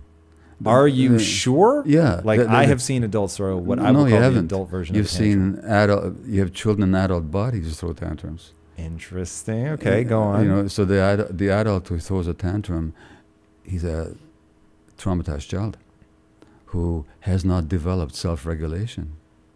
I'm not talking about repression of self, but regulation. So, for example... Help me differentiate. So, for example, I throw up at the airline counter, and they've overbooked the airplane, okay? My healthy response is disappointment and some degree of anger. I'd say, this is not right that you did this. I want you to redress it. You do something about it, please. throwing a tantrum, yelling at the poor clerk behind the counter who had nothing to do with creating the problem, who's just trying to do her job and trying to help me as best she can. That's not a mature adult. That's a child whose mid-frontal cortex or self-regulation has gone offline and his emotional circuits have taken over. Believe me, I've been an adult child very often in my life, as my wife could tell you. So that's not an adult. Okay, so then the process there goes back to connect to yourself, figure out why you're repressing this. Yeah. Let go of those things that are keeping it down. Find a way to be able to regulate yourself so that they're sort of contextually sensical, so that we're not in unhealthy anger territory. Okay, interesting. So trauma is an imprint that makes you react to the present like you're still a child. Essentially, I mean, that's a very narrow definition of trauma, but that's one of its essential aspects. And that the important thing that you said earlier is it's automatic. It's automatic. It's unwilled. It's automatic, and it's and actually, when you look at the brain scans of deeply traumatized people, the prefrontal cortex is totally asleep, and the emotional circuits, you know, they're the primitive emotional responses are active. This is why so much of the jail population are traumatized people. That's why they end up in jail. But instead of dealing with their trauma and helping them develop, which they could, under the right circumstances, become adult people, self-regulated, the jails just make it worse by the way they torment people and the way they traumatize people even further. So when I talk about a trauma-informed society, what if we actually understood trauma? What if we just actually understood it? It would have huge implications for medical school, for medical health delivery. What if when you went to the doctor with your depression, you weren't just told, you got this biological disease of the brain, here's a pill. But they actually said, what happened to you as a child? One of the people I quote in the book is the great pediatrician, psychiatrist, neuroscientist Bruce Perry, who just wrote a book with Oprah, the title of which is called What Happened to You? Not what's wrong with you, what happened to you? What if we asked that question? You know, so that would change medical treatment completely. What if in the prison system or in the legal system, we didn't just say, what did you do? But what happened to you that made you do it? Now that wouldn't mean that we allow or encourage antisocial behavior, but it would mean that we would actually want to rehabilitate people and to help them become who they could be. You know, that's a very different legal concept. What if in education, it was kids' developmental needs that were put paramount rather than their performance? It's interesting. How would you do that functionally? What would school look like? Well, I talk about it a bit. Like schools in Finland, there's much more play. There's much more freedom. And they have much better results than we do. So that, in other words, we honor... What are the right results to look at? A child who's curious, who wants to learn, who's engaged, who's respectful of others, who is confident. That would be the right results. Then you don't have to worry about stuffing knowledge down their throats. Why? Because they want to learn. They want to learn. So you don't have to punish them, you don't have to reward them. You just present them with the opportunities to learn, and they will. That's a natural human attribute. We kill that in this society. There's an application to free will, right? We live life thinking we make decisions all the time and are responsible for our decisions and also kind of determined and defined by those. So if I ask you what do you want to have for lunch and I offer you 5 different things and you make a choice, then your choice is somehow your identity. This is like what you care about.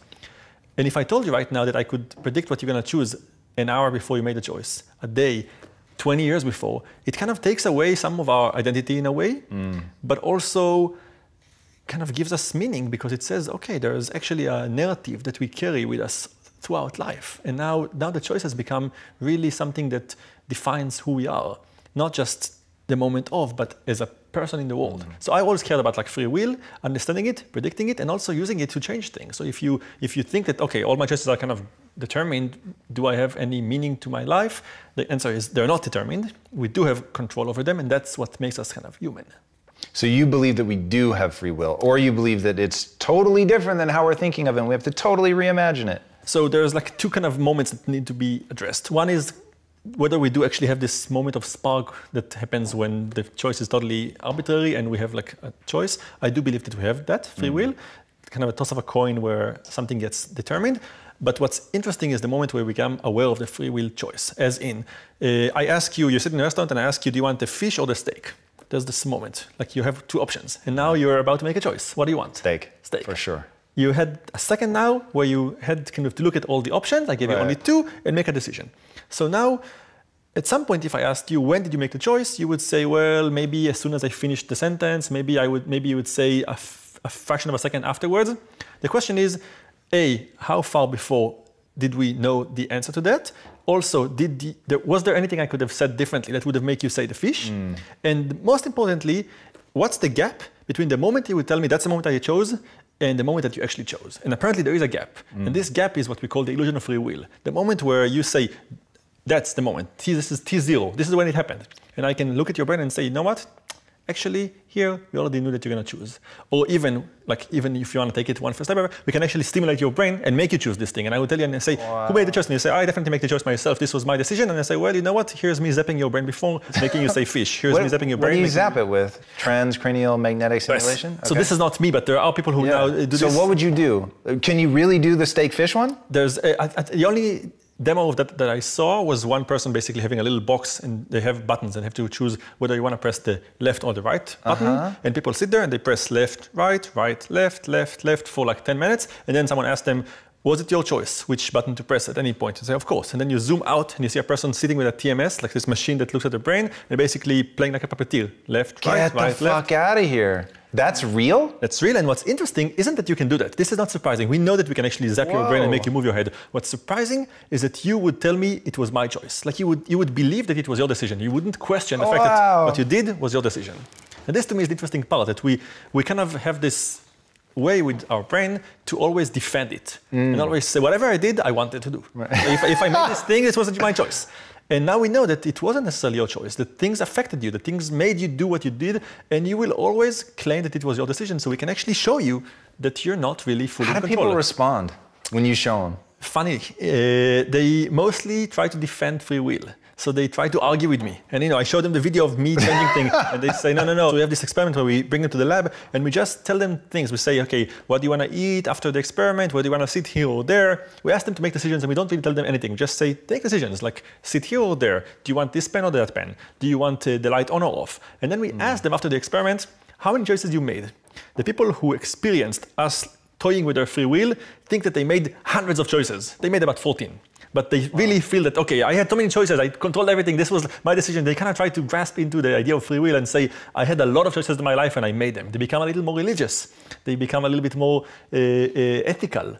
A lot of things happen to you when you feel that what's in question is your identity.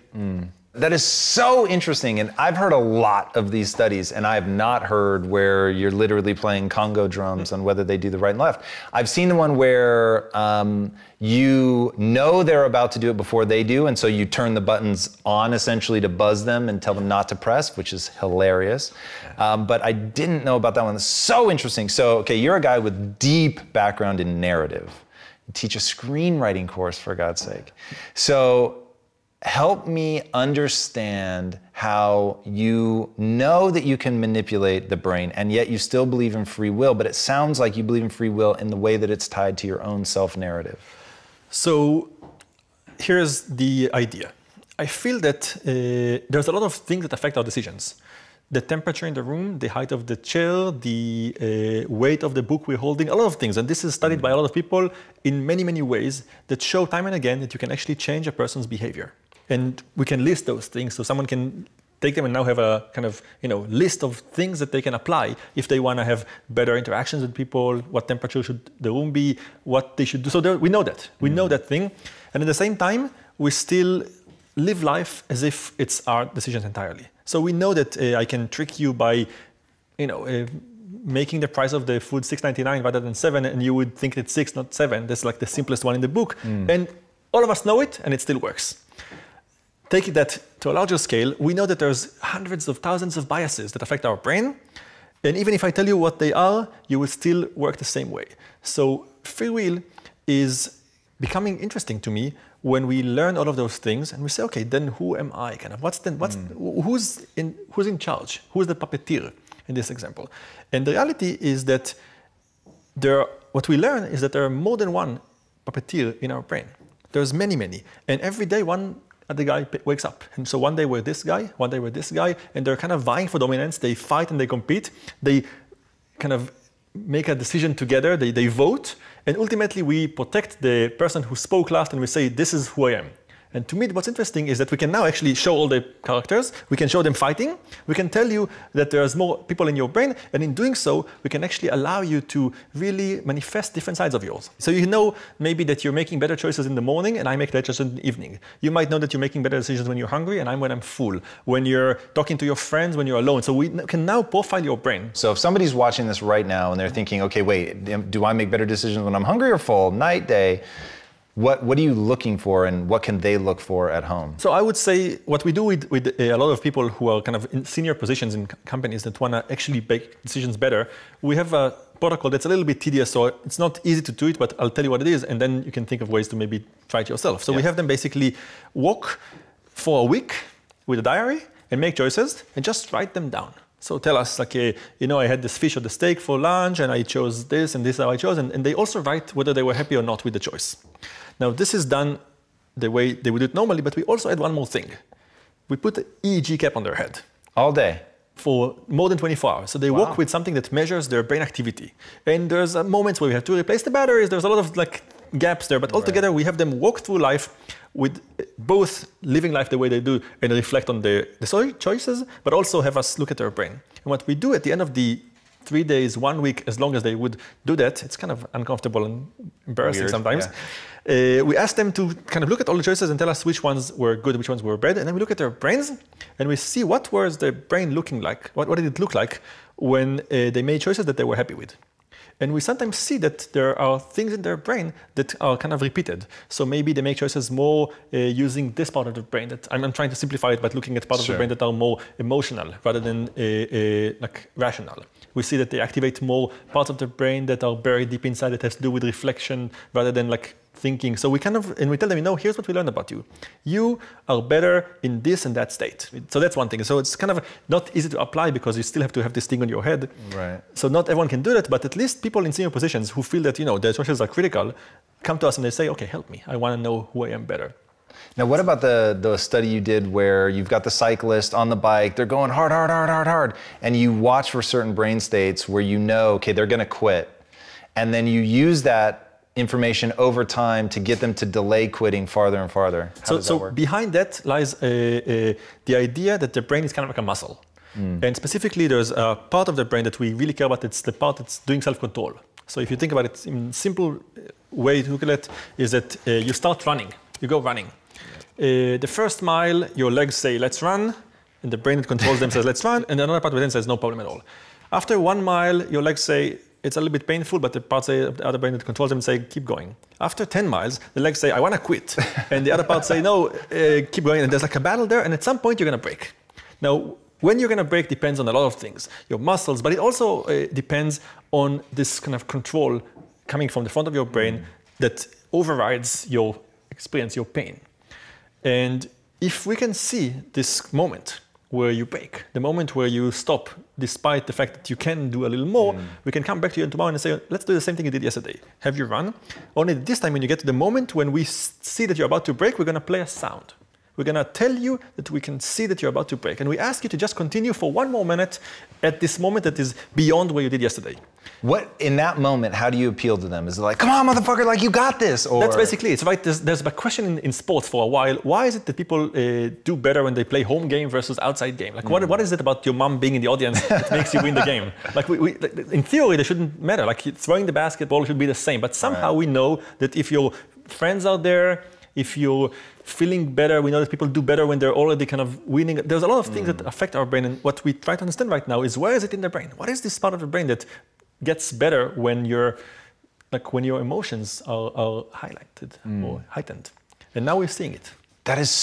This is life. Like what you're talking about right now, boys and girls at home, I'm telling you, there's a banality to being an entrepreneur. There is a willingness to suffer to being an entrepreneur, to being a great mom. Like whatever it is that you're trying to do, suffering is involved. And it literally, like being able to extend your break point is what it's about. And when I read... What I'm gonna say is that we all face those moments when the alarm buzzes at 6 a.m. We set the alarm at 10 p.m.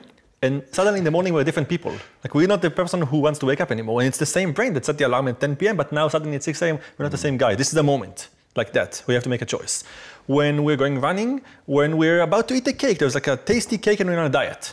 And we say, oh, I shouldn't eat the cake, but there's a conflict. And now is the moment where those two parts of the brain come to life. And the more you know about yourself, the more you're aware of those situations, the better you can do in controlling them. And the more you know about yourself, you can do better in all of those tasks. And that's kind of the ultimate thing. That's why we're here. We're giving you the knowledge. And once you know, it doesn't work anymore. Once you know that 699 isn't 7, it's harder for you to work. So just knowing is enough for people to do better. To know that it's in your capacity to change. And that's what we want. Like, how does somebody become more self-aware? How do they begin to identify those things that are particular to them so that they can extend their breaking point, or so that they can, improve whatever? So all we need to do is we need to communicate science in tangible way so people would know all the options. I said that there's 100,000 of options, but there are actually a couple of hundreds of biases that we humans have. I can give you examples in a second. Once you know them, they don't work anymore. So the job of scientists is to just translate the knowledge of the brain into words that can be then spoken to an audience who then lives by them. And that's it. So all we need to do is just do this. Speak to people and list the biases. Then it doesn't work anymore. Then at least when it happens, you become a little bit better in controlling that. That's all we need. It's pretty simple. Once you know it, it doesn't work. So how about, let's use an example from your life. So I love the story, by the way, of you're about to be published in Nature. It's your first big break in science. This is really going to set up your career. And then someone wakes you up from a nap and you basically say, yeah, recording dreams is possible. You can't take it back. You're like, wait, that's not quite what I meant. And it goes crazy. But the part that I love is Christopher Nolan calls you up and says, hey, I just did this movie, Inception. You're now the dream recording guy. I want you to come with me and do a worldwide tour, which would be a huge break for you and just be, I'm sure, money and certainly notoriety. And you had to think about it. Even though you knew going means essentially reinforcing this opinion that I actually don't agree with, but turning it down means that I pass up that opportunity. What did you go through in the 24 hours before you gave the answer? So to give you the full story, I'm finishing my PhD. I have to decide what I do next. Am I continuing in science? Do I go back to being a hacker? This is like a moment, a fork in my life. And suddenly comes this moment where the end of my 5-year PhD is getting a lot of attention, but all wrong. My career hinges on this thing. Then I have suddenly an option to actually own this thing and become this dream expert, even though it's based on a lie. Right. So I was fortunate enough to have enough checks and balances that I didn't really have to go far with that. So here's the interesting reflection that I have right now. So I knew it's impossible to look at people's dreams, and I knew that I kind of set it in a sleepy state and created this amazing story for people that scientists are now recording dreams. And the mistake was to leave this, to say, it's not possible, I'm not going to own this thing, even though the world cares about it. So if anything can be learned from this thing is that the world really wanted to have people record dreams, because that's why it's such a big thing, because people cared about it. Dreams are interesting. And I went and I said, it's impossible and I want to kill this story. This was the mistake. Interesting. 3 years later, I'm sitting at home, now 2013, and I get a call from BBC again. BBC were the first ones to kind of, let the story go away. And they call me again and they say, Professor Cerf, we wanted you to comment on dream recording and the possibility of doing that. And I say, guys, are you kidding me? We're done with that. This is not true. Like, let's not even begin going there. I said, no. We know that you cannot do that. But we want you to comment on the work of Professor Kamitani from Japan, who's doing it right now. So someone in Japan didn't know that it was impossible. He just didn't hear me going anywhere public and saying it's impossible, so he just did it. So 3 years after I said it was impossible, someone did it. And 2 years after that, I joined. So now half the thing we do in my lab is actually looking at people's dreams. Wow. So the mistake I made wasn't to say that something is possible when it was not. It was to say that something was impossible before I knew that. Because I think that science is all about going to those dark places and trying to find what's impossible. My mistake was to say it was impossible before I was sure about that. So I should have said, we don't know yet, we didn't do it yet, but we should investigate. I was quick to say, I didn't do it, it's impossible. So I delayed things by 3 years. 5 years after, I'm doing it right now. Oh, dude, can I just shake your hand? I fucking love that so much. Like most people cannot look at something like that and say, the mistake that I made was actually in the opposite direction and I should have been bolder. I should have made a wiser proclamation. And then to actually join the team, that's so cool. Dreams is something that I was told not to study. Now that's what I do in my lab every day. Now I'm never saying something is impossible before I'm certain that it's impossible. Wow, I love that. I'd love it even more if you would go so far as to say nothing is truly impossible. Then you'd really have me. I'll go with that. So you mentioned that I teach screenwriting and I work with TV. The reason I do that is because I feel that the best ideas for my research come from those hours with the kids who write plays, with the fellows at the American Film Institute who writes science fiction, from movies that inspired me, like The Matrix. You mentioned that. Like, this has inspired us. We're kids of 1999. What happened then affected us. Star Trek affected my dad's generation. The best paper that I ever written has 1,000 citations. The episode of Limitless that I worked on last week and came out has 5 million people watching it. And those are the kids who are going to be me in 20 years. And if they think, oh, this is maybe possible, they're going to do that. And you ask me how to change behavior, this is how. To know what the possibilities are. For instance, I'm relatively bright and educated, and until about 18 months ago, I just thought you make as much US dollar as you can, you put it under your mattress and you're fine. And then I was introduced to the idea of inflation and how even 2% becomes problematic really fast, 7% becomes terrifying, and 15% you're devastated in less than a decade. And I was like, what? So that put me on this mad scramble. As somebody who never wanted to learn about investing, I was like, I'm good at making money. I have no interest in learning about finance or investing. And every time I would speak to my money manager, I was like, this is dumb. I don't want to learn about calls and puts and options. It's so complicated. So given how complicated it is, I just want to trust the government. So I would choose it out of laziness and terror. Yes. So we're all prone to seek out cognitive expedience. And I would say even the dollar itself, you don't want dollars per se. You don't want a definite amount of dollars. You want purchasing power. But I don't realize it. You're right. Yes. But I don't realize it. That's right. As a matter of cognitive expedience, you think in terms of dollars instead. And this is where you get deeper into what is money. Money is also a psychotechnology. It's like literacy or numeracy. It's a software implementation we put into our brain. We use it to communicate, negotiate, plan. I mean, how many times a day do you think in dollars? It's something that's deeply embedded in our cognitive machinery. And that gets into my argument later about why central banking is kind of a computer virus on the human brain. But I think what would be an appropriate avenue here is to think, okay, you've been pursuing dollars your whole life. What you're actually pursuing is what those dollars can get you. That's what money is, right? Money is the most exchangeable good. You can think of it as a call option on anything the market can produce. So any good, any service, any knowledge, human time, anything people can do, any service anyone can render for you. Money is a call option on that. And that's why it's the most valuable or apex good in a marketplace. So what it ultimately means is that money is the most important form of property. So what we're all really after, all of our businesses, our lifestyles, our governments, these are property strategies, if you will. These are ways to reach consensus on property, to distribute property in an equitable way, in a way that we all determine to be fair, right? Fair and equitable. So it will probably help here to, we're setting up a lot of rabbit holes. We'll go into the property rabbit hole first. We typically think property is the house, the car, the stock, whatever. That's not what property is. Property is a relationship.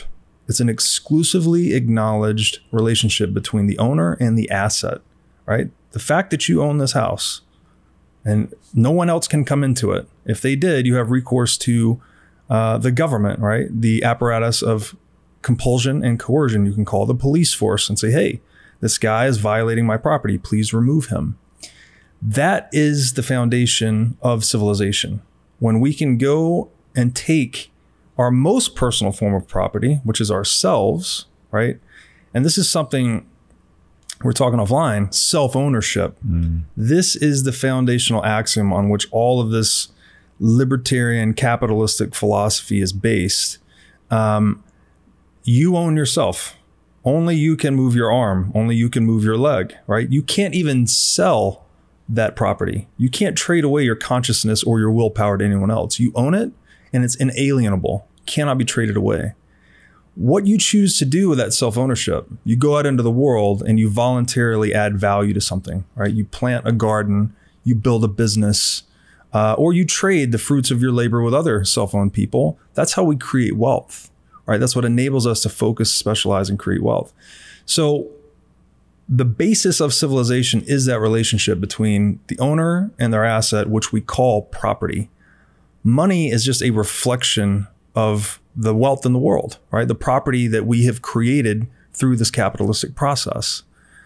When you give one organization, right, this is all based on free market dynamics, but when you give one organization legal monopoly privileges, which is what the central bank is, to now monopolize money and control its issuance, they have a mechanism to violate the property rights of all other economic actors that are using dollars, that are denominating assets in dollars. So this is something that's so fundamental that it contradicts the premise of self-ownership when we give power away to a single institution that can arbitrarily, at a political whim, choose to violate the relationships of all economic actors using that money. So that's a bit of the what is property rabbit hole. We could go into gold next. Well, first let's go back to what you said, that nobody would voluntarily choose a fiat currency. And the reasoning behind that is, okay, you have a portion of the total, whatever that portion is. So the number of dollars that you have represents $1 of a percentage of the total.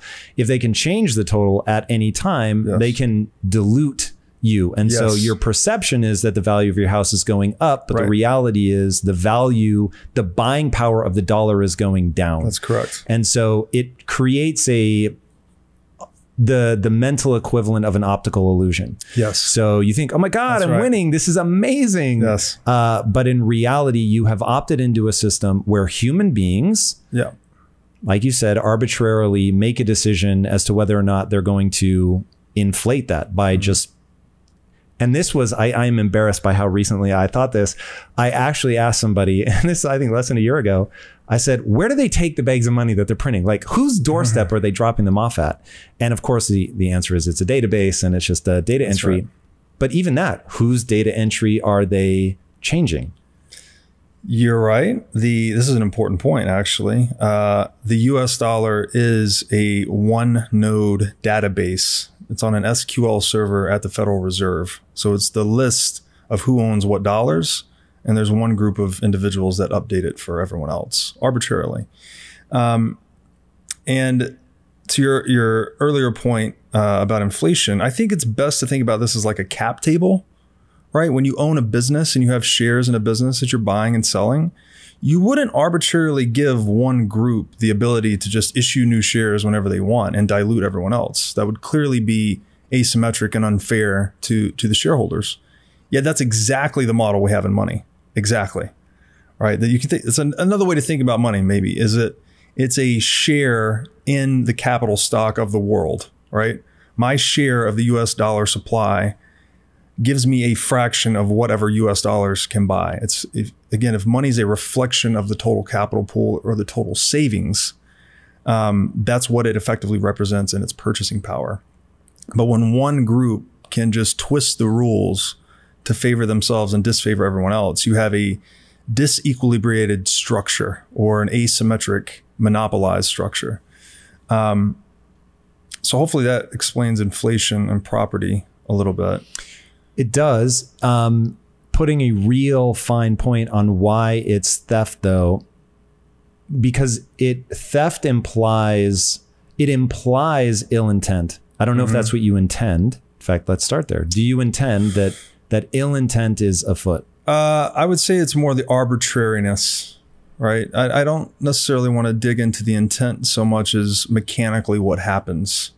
It's an arbitrary redistribution of wealth or property from one group to another. So they're diluting the property rights of dollar holders. Anyone depending on the dollar to store its value is being victimized. And those getting access to the freshly produced or printed money first are the victimizers. They're the ones actually extracting wealth from that group. And this is especially abhorrent because if you think who depends on the dollar to store its value the most? The poor. Those living on fixed income, pensioners, retirees, right? People living paycheck to paycheck. These are the people being stolen from. So I'm not going to make a claim about intent. There's a lot of arguments about, oh no, central banking, they don't mean to be doing what they're doing. They think they're doing what's in everyone's best interest. Fine, I'll accept the argument. But mechanically, those depending on the dollar are being robbed by central banks and those that receive the newly printed money first. And who receives the newly printed money and how is that decided? And printed again is by changing numbers in a database. Yes. So a lot of the beneficiaries are asset holders, right? Name some assets. Real estate, stocks. So I own both of those. How do I benefit? Because I'm terrified of inflation. Right. So why am I not excited? Because when money, the store value function of money is compromised, which is what's happening when we inflict inflation, that the dollar's not holding its value over time. Market actors are smart, right? They're going to move into a reliably scarce asset. The most predominant store value in the world today are stocks, frankly. So stocks, real estate, all these things that are reliably scarce in an inflationary environment become store value assets. So people that hold those assets as a larger percentage of their total net worth will benefit at the expense of those relying on dollars to hold their value. Because what database entry is changed in that scenario? It's not like they gave me more money for owning those. Right. But your home will appreciate, right? And it's not based on supply and demand so much as it is based on central bank policy. So if you think about more dollars chasing the same amount of stuff, it's kind of the simple way to think about it. This implies higher home prices. And it's not a consequence of supply and demand in the marketplace per se. It's just that diminished unit of economic perception called as the part dollar. of the quote unquote printing of money. Is the government buying like corporate bonds and things like that? Yes, it's become because that's more how they exotic. actually get it into the system, right? They go and buy a bunch of things, whether it's making sure that the California government doesn't default on their bonds and things like Yes. that. And then they actually buy things off of companies, right? That's right. And this is I like to say central banking and the fiat currency complex is as clear as mud and twice as dirty. Nice. So it's very confounding to say the least. But essentially, the government is issuing new debt, right, which the Federal Reserve is buying. So they're injecting dollars into the economy that way.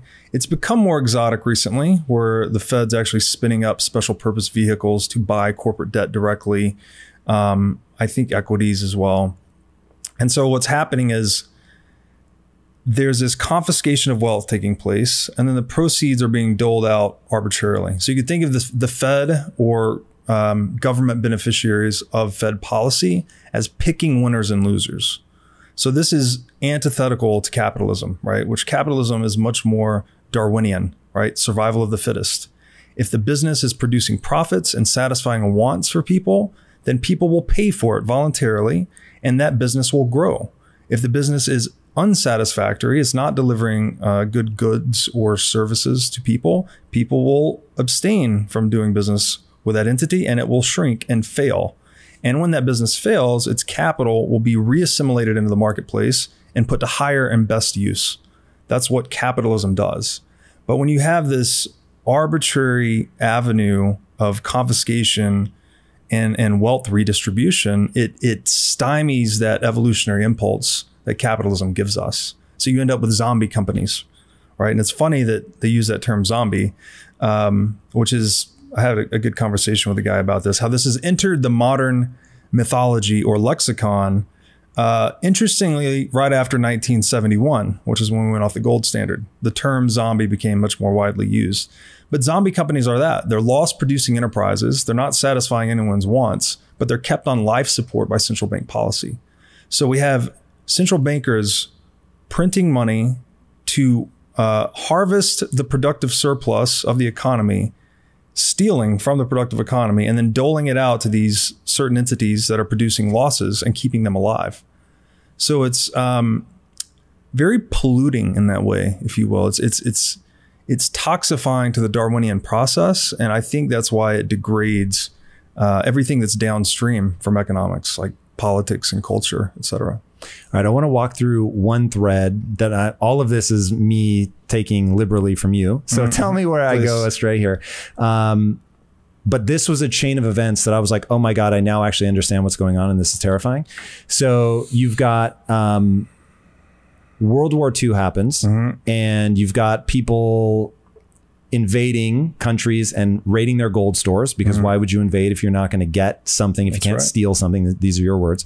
So you invade a country, you steal their gold. So people are like, fuck, I don't want to get invaded. So they started, or if I do, I don't want them to be able to steal my gold. So they started sending gold to the US. US ends up storing all this gold for people, has a massive amount of gold. And gold historically, basically money as we think of it, the tangible dollars and bills, you would store gold in a protected warehouse somewhere, and they would give you a paper that represented the amount of gold. So people, being savvy, started trading that because it's as good as gold, because you could go and cash it in. So now the US post World War II has all this gold coming in, and we then, after World War II, have the Bretton Woods convention. I'm not sure what it was exactly, but they say, hey, we've got all this gold now. We're going to make the dollar the central reserve currency, global reserve currency, excuse me. But it's all backed by all this gold that we have. So, hey, we're good. But in 1971, for reasons that you will have to explain, Nixon decided to take us off of the gold standard. So previously to that, if you had a dollar, you could actually go redeem it for gold. Yes. Now, you couldn't, and it was fiat. It was by decree. I say that this dollar has value, and therefore it has value. The problem is that's married to something that happened at some point in the early 1900s that you will have to explain, the Beast from Jekyll Island, where we decided to create a central bank, which isn't owned by the government, right? Correct. Which I still can't believe is true. The Federal Reserve is not the federal government. It's not federal, and it has no reserves. It's fucking crazy. Like, this is where I'm like, what? Language matters. Well played. That's a very good way to get me think that this is a government. All right. So we now break with the gold standard. And so we can literally print money. So as me, the ignorant guy that spent his whole life trying to make money, knows nothing about investing, I make the money. I think I am safe actually putting it under my bed, only to realize that there's actually somebody that has the ability to go Pernigo Burr, right? And they can press a button and it just makes more money. And therefore, with more money floating around, you've got more people competing to buy that loaf of bread or whatever. So the cost goes up, as one would naturally expect. And so now, even though I theoretically have my assets are going up and I have more money, but I either have the same buying power, so it's just an illusion, or I actually have less buying power and it's actually devastating. And so now we get into this crazy making loop of, it seems like I should be getting ahead, but I'm not getting ahead. I think of inflation as being a natural act, but really in the background are people making these decisions, and we will grant them that they're being kind. They're trying to do something nice. They're trying to level out volatility, if I had to guess, is actually their motivation. But they level out that volatility by creating debt cycles and devaluing the currency, which You are saying mechanistically, it just isn't different than theft. But when people think of redistribution of wealth as a good thing, is that just another crazy making thing? Or are people right to think that, no, this is good, we should be redistributing the wealth? Well, that's a good long question. I would start Certainly with this. A long question. Yeah. So let's do this. Wealth redistribution, first of all, no one ever thinks it's a good thing when they're the target. No one ever wants to be redistributed from. No one ever voluntarily gets redistributed from. That would be giving up value or wealth or capital for nothing in exchange. I don't say no one ever, but typically no one ever will enter that agreement, let's say. So maybe we'll track this arc. We'll do what is gold? How did we get gold? Why and how central banking was introduced. And then we'll get into really what's happened post 1971. So, and I love this question, by the way. What is money, right? This is the name of the show. And this is I think the key to incepting these ideas into people, or at least getting people to question their socioeconomic reality such that they can peel back the layers of this onion and see through some of these euphemisms we've been given. And one definition of money, this is the Austrian economic definition, is that it's a universal medium of exchange. So again, capitalism is built on free exchange. It's built on voluntary action, right? Self-ownership. You go out into the world, create things of value, you trade them with other self-owned people. The result is we create more output per unit of input. We become more efficient acting in concert than we do acting in isolation. This is the division of labor. This is the reason wealth and riches exist, because we specialize and we trade with one another. In that process, something necessarily becomes most exchangeable or most tradable, right? By definition, if we're all trading with one another, there's going to be a single asset of that flurry of trading activity that is the most liquid asset, the most tradable or exchangeable asset. That is money. That's how money emerges in the marketplace. It is not a government creation. It has nothing to do with government other than the fact that they monopolize it and try to control it to control people. And when you look at money from that first principle standpoint, and this is from the Austrian school, there's a deep, long literature on this, you'll see that money needs to exhibit 5 key properties. And this is an important point. We typically think that we want the thing, right? We want the table, we want the car, whatever. But we don't. We want the services the thing renders to us. So you could think almost in the world of economics, there are no such thing as goods, if you will. I know there are goods, I know there's tables, I know there's cars, but what we are after is what services those goods provide to us. So when we look at money, the 5 properties that market actors voluntarily favor, you could also think of as the 5 services we seek from money, are divisibility, durability, recognizability, portability, scarcity. So I'll walk through each one of these.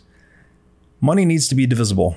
Pretty obvious. You want to transact at different scales. You want to buy coffee in the same day that you go and buy a house, right? So you'd like to be able to give someone a coin or send someone a wire for 10 million bucks to buy a house. Pretty obvious. Money needs to be durable in that it's not going to corrode over time. If you put a bunch of gold in a safe, it's not going to decompose, right? The half-life on gold is way longer than matters to any of us. If you put a bunch of oranges in the safe and you were using that as money, that's going to rot pretty quickly. So clearly durability matters. Money needs to be recognizable, which means that each trading party can verify its authenticity. So at every transaction, and I'm handing you dollars, you can certify either with that little pin they mark on dollars to make sure it's a legitimate, U.S. Federal Reserve issued dollar, or if it was gold back in the day, they had different techniques for assaying the gold's authenticity, making sure it wasn't lead plated with gold. In fact, the name sound money, which you've probably heard in your explorations of the rabbit hole, That referred to the sound a gold coin made when dropped a certain way. So you could verify its authenticity by the sound it would create.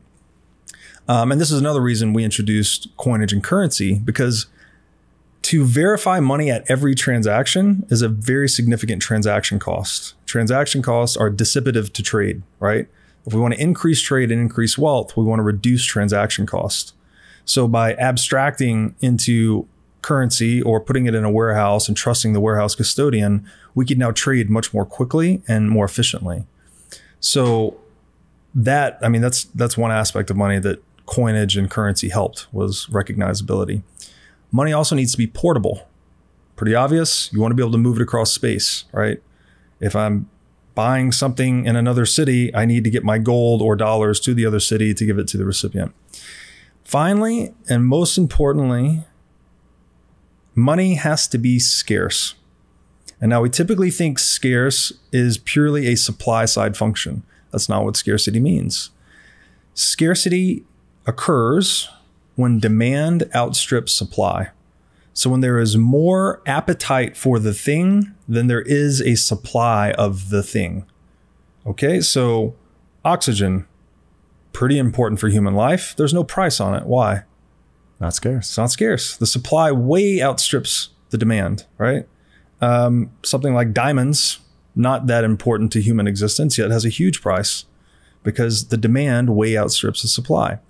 The unique thing about scarcity and money is that money is always scarce because it's a call option on everything, all the capital, all the savings humans can produce.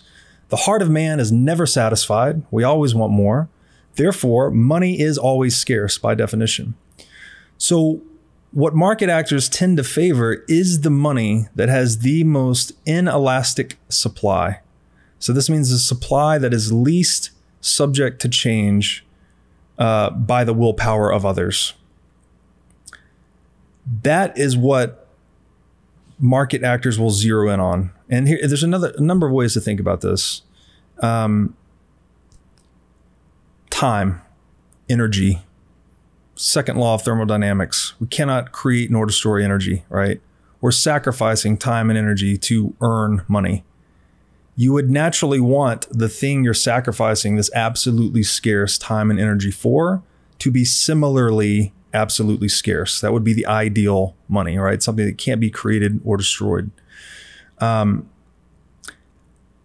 With money, to gloss over a little bit of history, monetary metals, best satisfied, divisibility, durability, recognizability, portability. Those are just, and we've tried a lot of experiments. We've had seashells, we've had glass beads, we've had cattle, we've used all kinds of things as money, right? Natural market processes determined that monetary metals were the most satisfactory across the first 4 properties or services that money can render to us. Of the monetary metals, gold was the most scarce, meaning specifically its supply was the least vulnerable to change. No matter how much effort, time, energy we poured into producing gold, its supply increased the slowest and the most predictably. So this gave us a medium into which we could store economic value, and we would know with relative certainty that it would only change by about 2% year over year. So this gave gold the store value function we traditionally associate with it. That's great, right? Gold is great. Gold is good money. It's been good money, 5,000 years, served a lot of purposes. But the big hang up with gold is lack of portability, right? We talked about this a little bit earlier. You want to be able to move it across space, obviously, but gold's heavy. It's physical, right? It's very expensive to secure. It actually, in one way, it's beneficial in that you can store a lot of economic value in a small area and sort of amortize the security costs around it. But when you need to move it, that's when there's a lot of risk involved. And this was the impetus for introducing, what you alluded to earlier, were the warehousing businesses.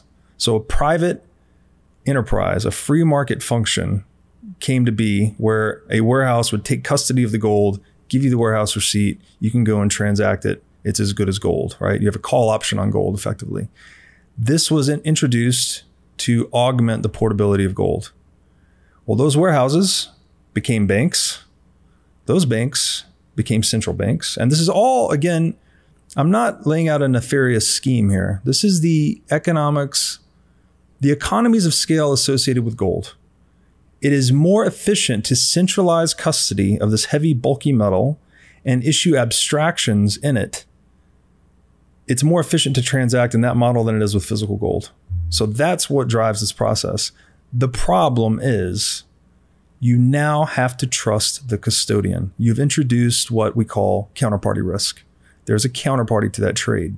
I can trade this paper with everyone and it's as good as gold until I go to redeem the gold from the warehouse and the gold's not there, or they won't redeem it, or a fraction of what this paper represents is available. So that is kind of the history of gold into central banking. And I guess the history of central banking is quite interesting. I would say that, maybe this is an important point too, that people were all seeking something for nothing. I think this is kind of unavoidable. This is the entrepreneurial path, right? You've got a problem, you've got an itch, you want to scratch that itch or solve that problem with less effort, right? The really successful entrepreneur is almost brilliantly lazy, right? He's identifying a problem and finding the quicker way, a better way to solve it. When he makes that discovery, he can now sell that product or that service or that method, whatever it is, into the marketplace. And because everyone wants something for nothing, they will reward him, right? This is the entrepreneurial process. So that's great. We all want something for nothing, and it's a valid, noble pursuit. The problem, I think, is when we cross that line of self-ownership or of morality, and we start seeking something for nothing from others, right? Someone else has planted the garden, someone else has built the business, someone else has mined the gold. And instead of me performing the work to create that value or earn that value, I figured that I can just go out and co-opt or coerce or take that property or that asset from that person. That's a path for me to get something for nothing. But it's the immoral path, right? So I see this as kind of like the driving force in most human action. We're trying to get something for nothing, but there's a line that can be crossed. And we talked earlier about self-ownership. I think that's the line. When you violate the self-ownership of someone else, that's the problem. Central banking sort of came about as this natural institution to augment the technological limitations of gold. It wasn't portable, right? But when you put that much power, you concentrate that much power into one institution, it becomes noxious. It becomes corrupting. It becomes irresistible for some people of lower scruples anywhere in the world to seek that seat of power. And this is what I think has really started to deteriorate the monetary system. And if you look at the history of central banking, it's a lot of leveraging one another, right? You talked about a lot of the gold ending up in the United States. This was also pre-World War II. A lot of it has to do with the balance of payments among countries, which are just inflows and outflows of capital. But particularly when things got hot in Europe, a lot of gold started coming into the US. And again, with that much power or money in one place, we became the world superpower. And so we stepped on to the theater of war at the end of World War II, and we declared ourselves victorious, rightfully or wrongfully so. You can make your own judgments about that.